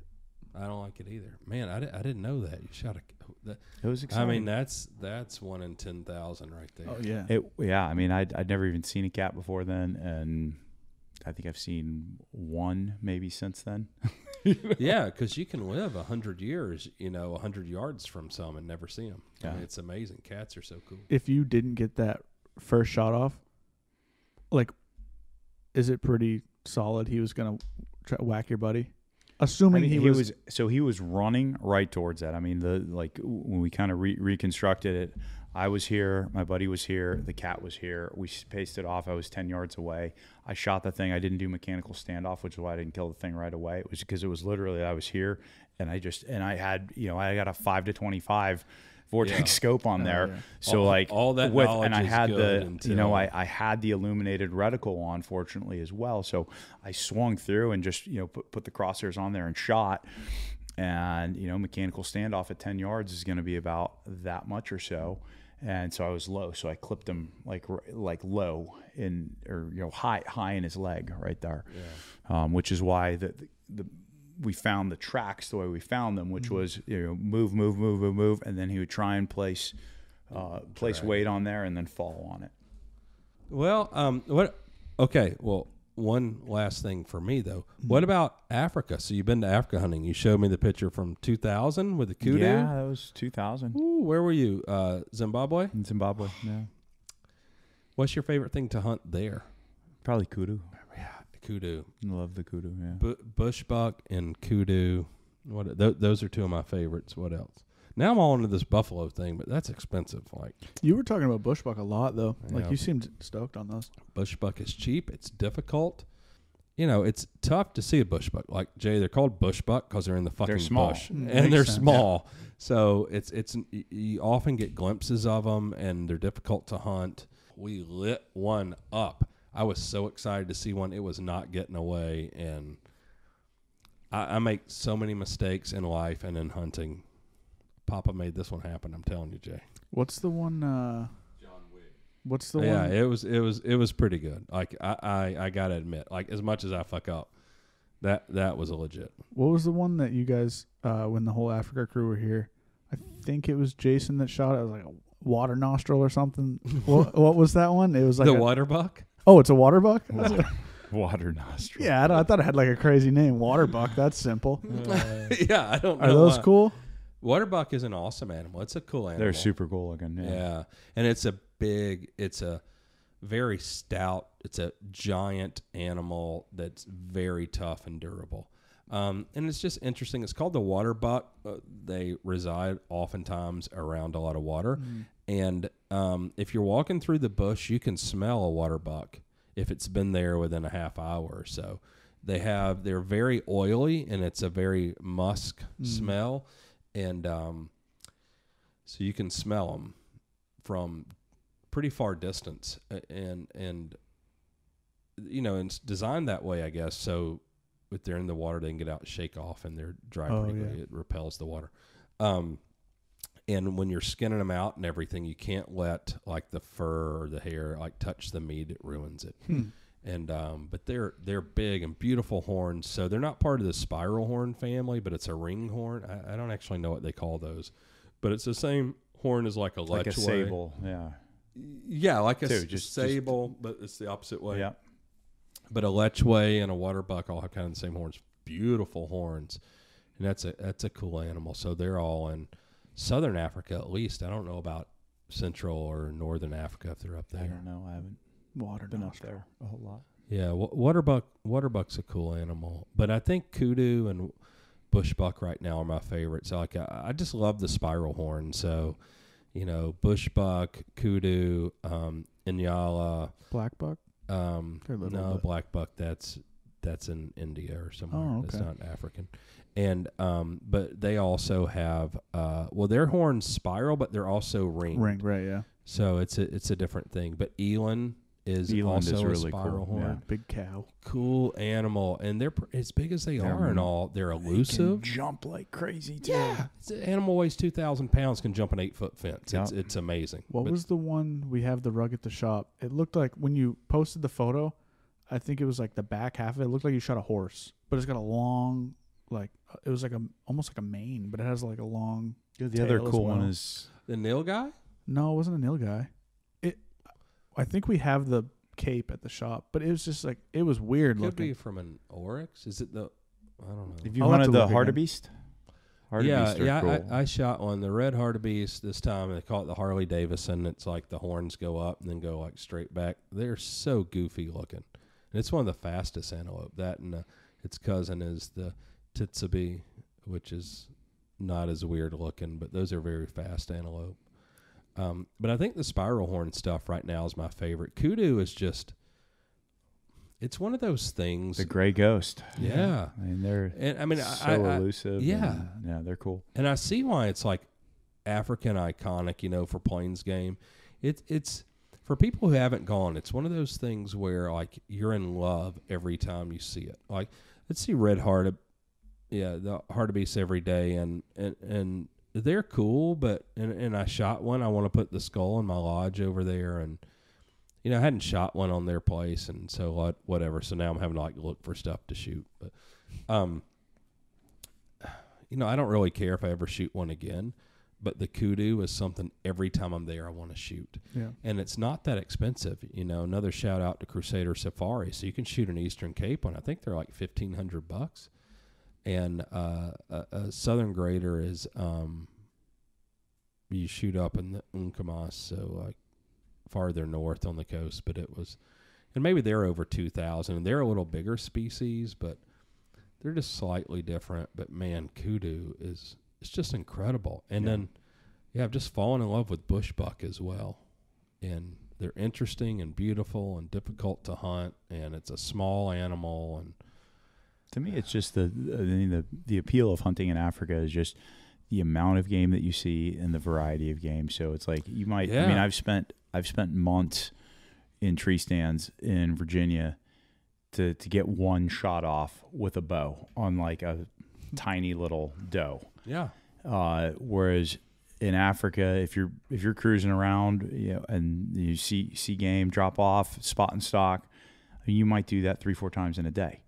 Yeah. And that's with hunting with buddies too. So it's not you're not even up every single time. And it's just It's just awesome. It's great so, experience. It's so incredible. I mean, and to me, you were, it's all grass is always greener, but I'm so envious of you getting to grow up part of your childhood in Africa and how interesting it is. But yeah, for someone who fell in love for hunting here, and I devoted so much time and energy and resource money to growing whitetail at my farm in Georgia. But, here we are in New Hampshire. Guys at the shop that are avid hunters will sit all season and never see an animal. Mm-hmm. Yeah. And I'm like, how in the world do you do that year after year? And, they shoot a deer like once every 3 years. And they probably have hundreds of hours in for every deer they shoot. No way I would be interested in hunting. I remember growing up and shooting deer when I was younger, and like my grandfather's friends, or maybe not them, they were shooting stuff all the time, but like grown adults being like, how are you, like, this kid is 10, 12, 13, whatever I was at the time, and like, I've hunted my entire life and not gotten a shot off on a deer. And like, that's just around here. Like, to me, I'm That's like, crazy. I shoot one every year I go out or whatever. And like, it's a completely different way. But I think for people here, I mean, what you said about the variety of game. So, for years I've had a lease in Texas and then in Alabama, and the black belt there in Alabama, and there's lots of deer. And, I see deer every hunt, and you get spoiled. But still, like, you're only seeing deer. Occasionally you'll see a coyote or something. Maybe sometimes a pig. But in Africa, what you're talking about is Thomas, who has never hunted or been on a hunt until we went to Africa, and bless his heart, the second hunt was a Cape buffalo.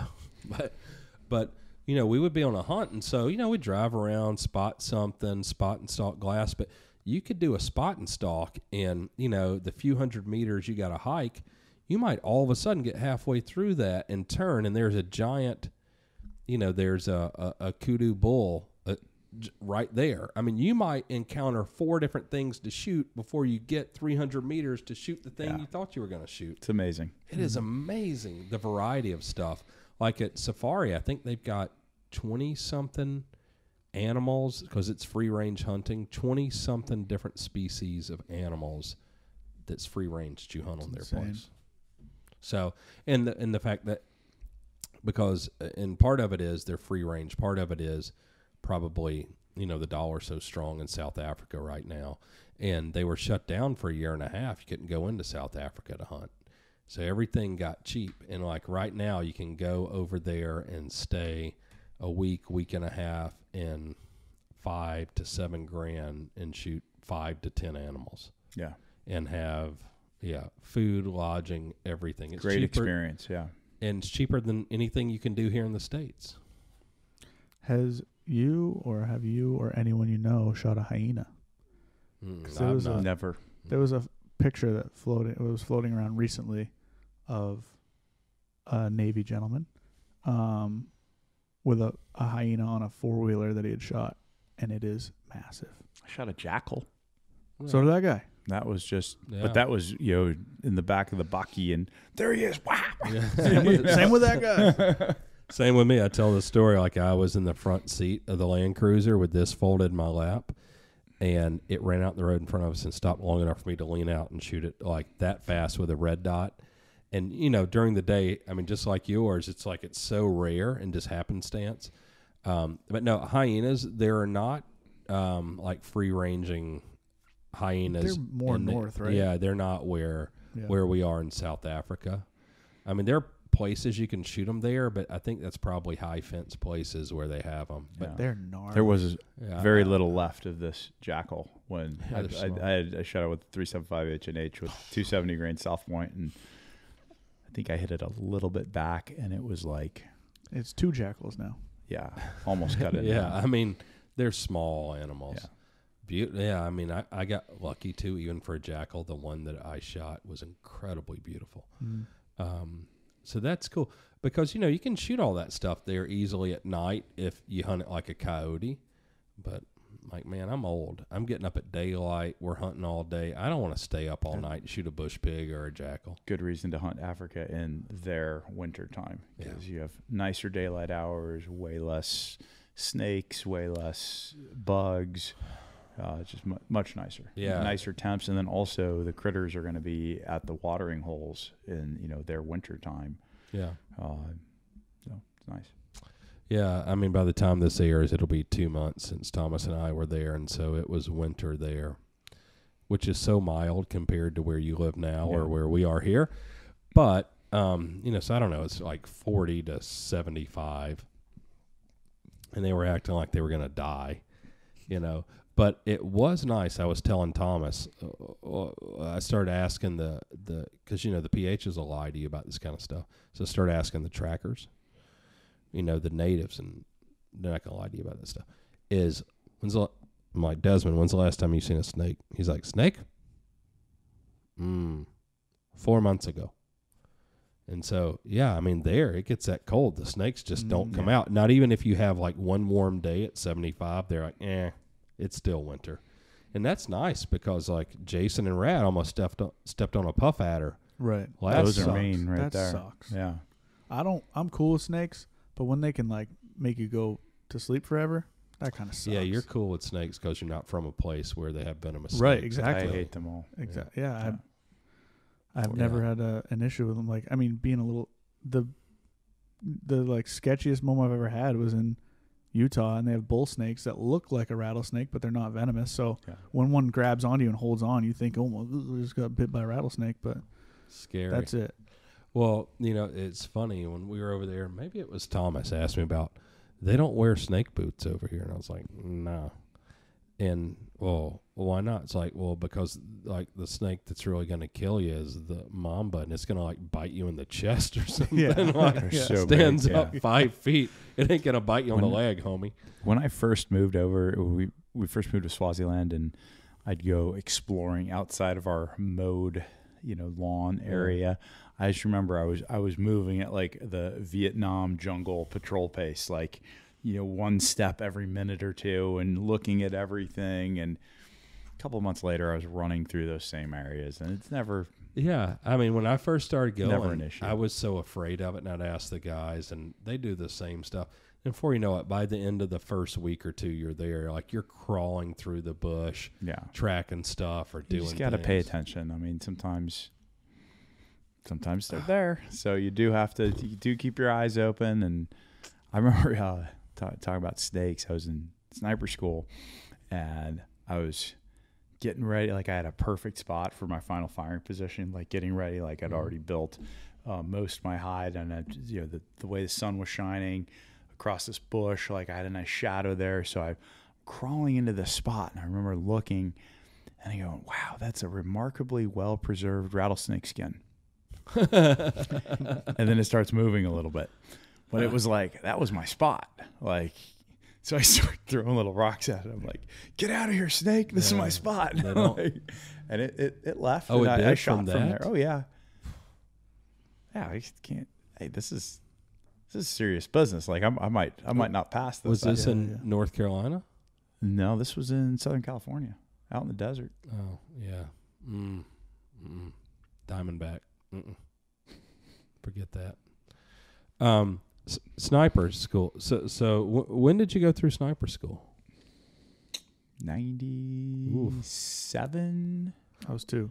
Or 98 and 99. So I actually failed the first time I went through sniper school. Not for shooting, for stocks.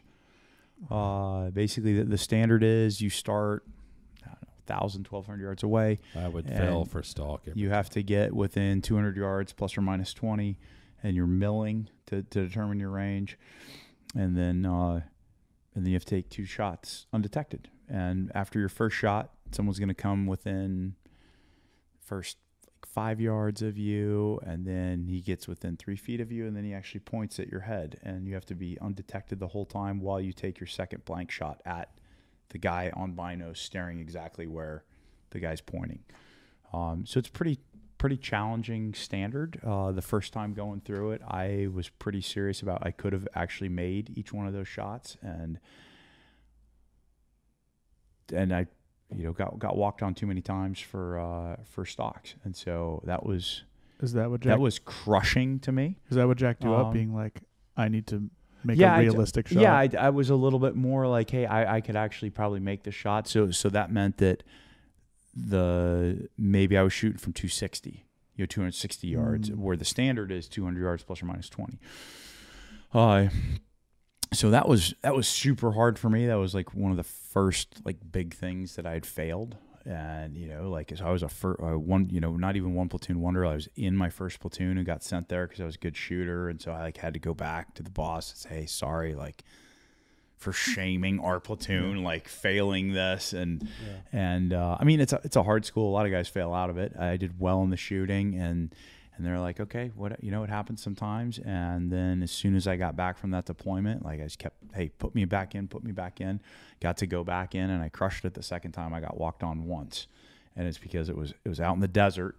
And when I got walked on, the guy said afterwards, he's like, I couldn't see you, but there was only one bush there within like 10 yards. So you had to have been behind that, which at first I thought was unfair. And then I thought about it. I'm like, well, actually, it's totally legit. No, he's doing a good job. If there's only one bush there and I'm behind the only one bush, then by default, I have, Yeah. So, but I played the game the second time through and passed.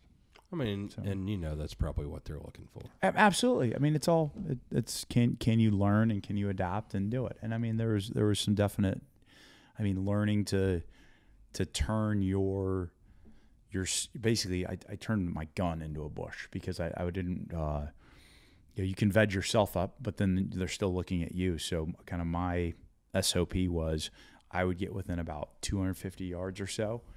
And then I would just, I knew what the predominant vegetation was, and I didn't even mess around with rubber bands. I had clippers, little hedge clippers, and I would just start chopping down bush, like branches of a bush that might be like this big. And I would take zip ties, and I would take big bundles of it, and I would zip tie it onto my bipod. And so I would have these crossed things like this. I'd have then I'd zip tie a bunch onto my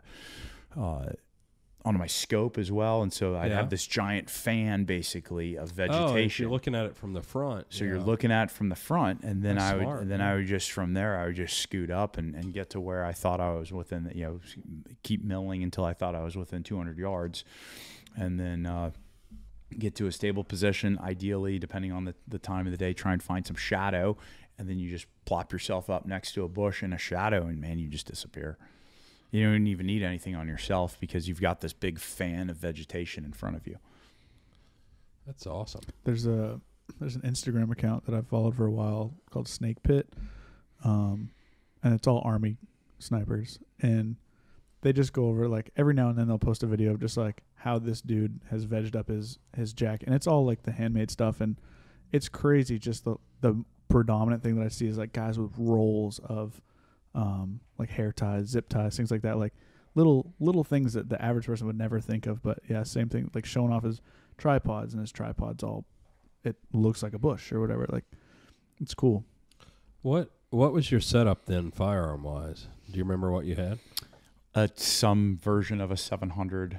I think we had Macmillan stocks on them. It was just a normal 700, and then I had a Leupold Mark IV fixed 10 power scope with mil dot reticle and minute turrets. 100-yard dope was like 44 or 43 and a half. And it's like, man, if that thing got bumped and you had to zero it back out, like the bottom was so mushy. It was like you weren't really sure exactly where. You're like, I think this is it. But you could always kind of go, a quarter minute or more, like past it. Reticle and a minute. MOA turret. Yeah. Why would they? That was the standard, people man. Still Everyone do that, did and that. I don't understand. It wasn't really the standard. It was the Navy.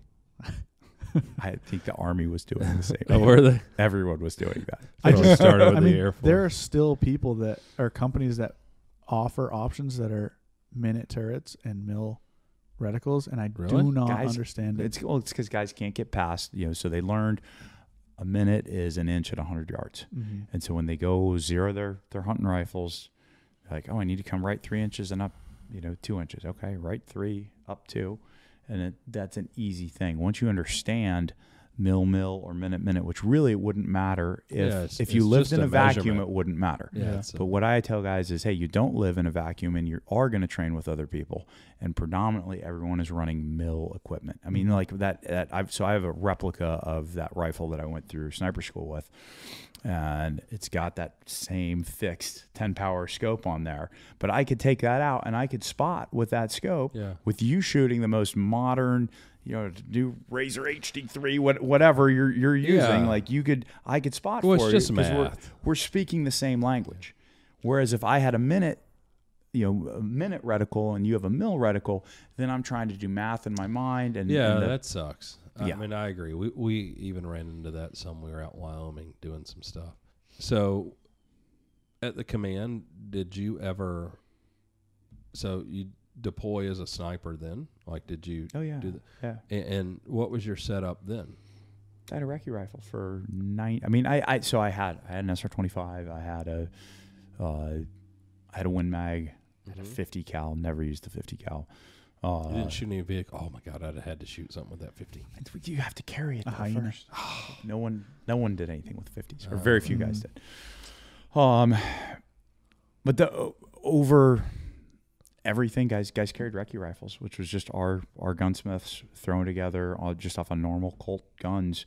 I believe they're Lalcha, 1 and 8 stainless steel barrels, and then we're putting the B Myers flash suppressors on there, and then we had the OpSync can for a while, so it recessed a little bit, and then just the Knights, Reed Knights quad rail tube, and then at the very beginning of the war we had a couple loophole variable power scopes, and then as soon as the 2.5 to 10s became more proliferated, it was just all Night Force 2.5 to 10s. When you guys went to Night Force, and then I have the 2.5 to 10. They're great scopes upstairs. And I actually have it on SR-25, but I've used it for hunting a ton. It was way ahead of its time. Absolutely. It was compact, lightweight. The power range is phenomenal. Like 2.5 to 10 is great. It's not that different than my newest hunting scope from Swarovski is a 1 point something to 13, but that's just probably because technology's gotten better, but that's pretty much the same range. But this scope's bigger. It's actually the 1 power wider. is good though. I mean, to me, like there's a big, to me the one, the 1 to 6, the 1 to 8, and now the 1 to 10 just killed the 2.5 to 10. For me, I would go 3.5 to 15 if I wanted something. I wouldn't do any 2.5 to 10s anymore. I would go 3.5 to 15 if I wanted something a little bit more, because 15 power you're getting a lot. 15 power you're getting a lot more than you are at 10 power. Over 10, but I find that even when I have an 18 power or whatever, maximum magnification scope, hunting, I rarely use over like 12 power. And I really like having 1 or 1.5 or 2. Once I go to like 3 power, I always want a little less minimum power, because whether it's you with that mountain lion or it's me with the Cape Buffalo in Africa, or the jackal. The jackal was like 80 or 100 meters, but once you encounter something that's inside 50 meters, like I don't want any magnification. And that's where so the 1 to 10, which is my current the HD3 1 to 10, that's my favorite scope right now. I mean, because I can make that's the Vortex. Yeah. So it's got a BDC or not a BDC, sorry, it's got a real Christmas tree reticle in it. So it's got mil and half mil hash marks going all the way down, and then it's got wind dots going out, and fully daytime visible red dot. So I can make all the standards, same as if I'm running a T1 or a T2. For up close, if I've got on an AR, I can make all the same touch point type shots with it. But then I crank it down, and now when you crank it down, the eye box gets really tight. But for me, it's by exception that I shoot on 10 power. I shoot that thing on 1 power on everything out to about 200 yards, and then after that, it's by exception. Now I've got a little bit more time. Now crank it up to 8 or 10 power. But man, how amazing that we go from 2.5 to 10, because there is a huge difference in speed on target at 2.5 to 10 than there is on 1 power. Well, you think with your career, you went for fixed 10 power, and then how much of an improvement you can dial everything down to 2.5 in a smaller scope with with light way better transmission. glass, and I mean it's And then you go from a to a one. So basically, your red dot to the 10 power. Yeah, in one package. I mean, and that's in one generation of soldier. That's pretty incredible. You said you ran a T2. Did you run that as like a top hat or on a 45? Top. Okay. Yeah. Cool. The T2. What's the T2? It was a T1 at the time. Oh, T1, yeah. Pre T2. The aim point micro. The micro T1, yeah, T2. Yeah. Those are cool. I Yeah. like that. Yeah. Yeah. They're good. I like seeing them on Glocks. The 6-second mount. That's like my favorite thing. I hit up ALG like, hey, do you guys have any of these? They're like, no, we don't. I had one on a. I put a T1 on a Unity Tactical. Oh yeah. Atom upper. Yeah. It was too big, and then that was pre acro, and then now the 509Ts are that's the. I'm a big proponent now of running dots on pistols. So they're just. I want to make the jump, but I just so fast. So easier.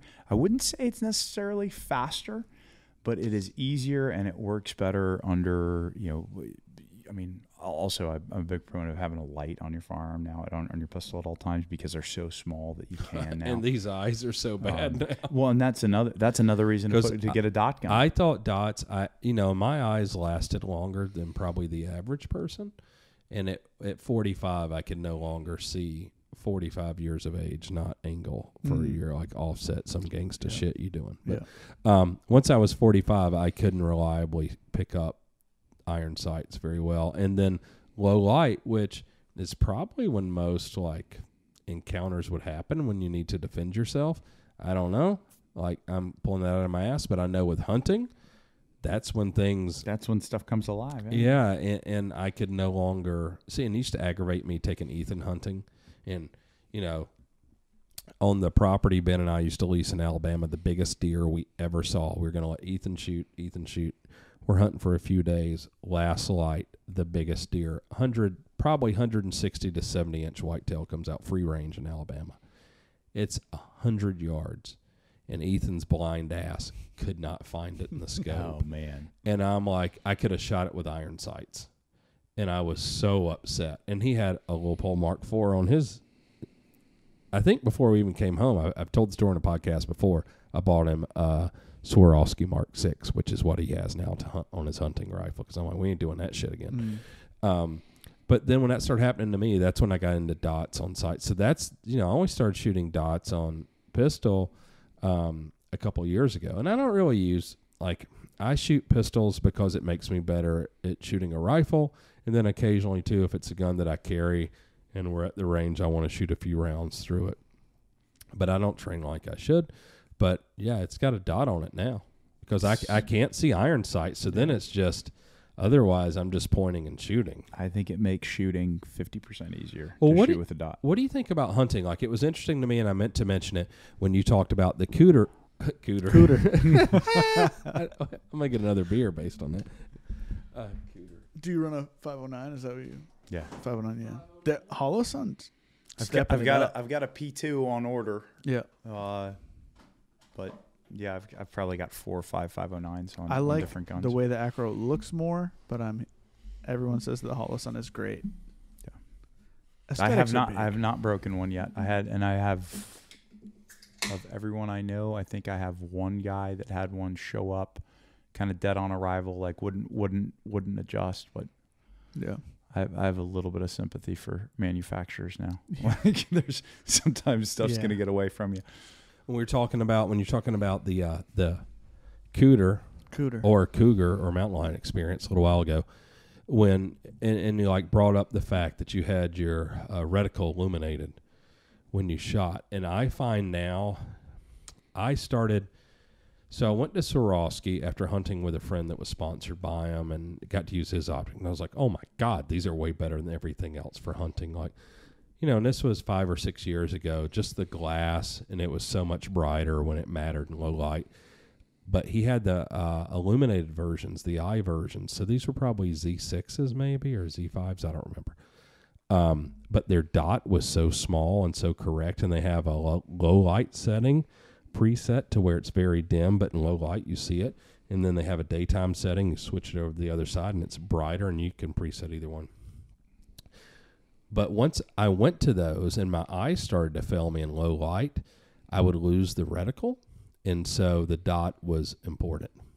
And ever since I learned that, now even during the day, so I shoot with that, I train with that for hunting. But now even during the day when I have full, the sun's at the zenith, I use the dot, and it's became so much more instinctive. Even with the crosshair and everything, I can shoot. I feel more confident and shoot way faster. Yeah, dots are great. I mean, they're anything inside of 200 yards, go with a dot. And then if you have time, if you're like, oh man, what is that? I can't quite see it, and you can build a solid position, then go ahead and crank up your magnification, and then then potentially shoot your crosshairs. But I even use it with the magnification. Like, I love the dot. It just became, and it's probably part of a training aspect. Like, put the dot in this position. Like, I want to shoot it on the shoulder, behind the shoulder. That's where the dot goes. And even when I have a crosshair and I have time and I can dial up, like, I prefer it. But, in a situation like you were talking about with the cougar, which happened to us kind of with the buffalo, or happened to me with the jackal, 1 power, my minimum power, if I've got a 2 power or whatever, I have that dot on and I just throw it up, put the dot and shoot. It makes shooting easy. It makes it so much faster for me, for my eye to say, okay, there's the animal, bring the red dot there, pull the, rather than, the crosshair is black, we place it here. I don't know. It seems faster. I prefer it. Do you use it for just about everything? It really depends on what I'm doing. I mean, if I'm running a stress course with an AR, I run it on 1 power the whole time with a dot on. And I always tell the guys, I'm like, run it on 1 power with the dot on. And every carbine course I do, there will be guys that are like, because it's a stress course, and hey, there's there's some stuff on the line to win. What distances? Anywhere. It really depends on the range. Some of them might be, the majority of the stuff's within 100, and then there's a single or a couple 300-yard shots. There might be something like that. If there's any stress. For me, with my very limited experience, if we're 100 and in, I'm only using a dot. Yeah, dot.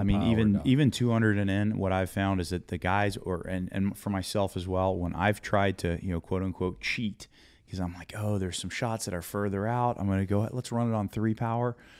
It always slows me down, because when I present and I'm trying to hunt for, okay, I'm going to shoot this target here, and then this target and this target, you just don't have the field of view, so you can't see as much. You end up hunting for a target to shoot. Yeah. So I'm a big proponent of keep it on 1 power, unless it's like legitimately it's a further shot that it's a 300-yard shot. You can still shoot it on that if it's a full size or even if it's PC steel, because I know, hey, 300 yards, I just put the dot towards the top of his forehead. I'm still going to tag the guy in center mass. But if it was beyond that, that would be the time where, okay, let's go ahead and dial the thing up and then actually shoot whatever my hold is for that distance. A lot of it, I think, is psychological, and you convince yourself because you have the power, you need it for that. I remember, not this time with Thomas, but the last time I was in Africa, we got on a kudu and surprised us like it does sometimes at like 50 yards or whatever. And until I know I'm going to take a shot, I tried to be very religious about keeping it on my minimum power. Yes. Or, that's a great thing to do. 1 power. And I had a 2.5 to 15, and I had it on 2.5 power. And the encounter was at like 50 yards. So then the adrenaline kicks in. I didn't get a shot off, and I didn't have a good shot. And I was shooting a 6.5 and a 143 ELDX, so a lead bullet, and I had to shoot through some brush. I didn't feel confident, so we hauled ass, and it was close, and the kudu knew something was up, and we tried to reposition to get a clear shot. And if I had had the 8.6, I would have shot it right then, or a 300 Win Mag, I would have shot through the bush, but I didn't. And by the time we get in position, the kudu runs, and we had, and by the time I end up shooting, I shot it at 300 yards. And, at the end of all this, and the adrenaline, we shot the thing works out, and I realized, like, I shot on 2.5 power. And then, and thinking back, I was like, oh, I remember thinking, okay, make sure, get the dot, just bam, and worked out fine. But it was very quick. But in that instance, had I thought about, like, I didn't think about it at the time. I didn't realize I was on 2.5 power and we started at 50. We ended up shooting it at 300. And had I thought about it, I would have been trying to dial my scope up to get more magnification. And I didn't need it.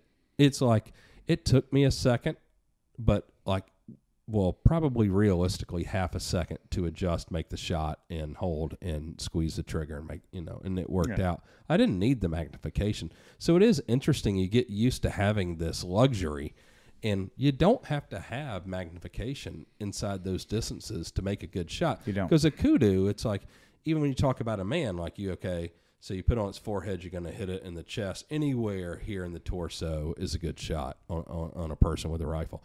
It's like a kudu is like 3 times bigger than a person. Yeah. So it's like, okay, I need to hit a 18-inch circle for this to work out. So, yeah, thanks for stopping Awesome. by. Guys, well, man. thanks for having me on. It's been great being here. Yeah. And That's it, Jay. You got any wisdom to share? Not like you guys. Man. Come on. Come on. What would ODB say? I'm the one-man army, ace on.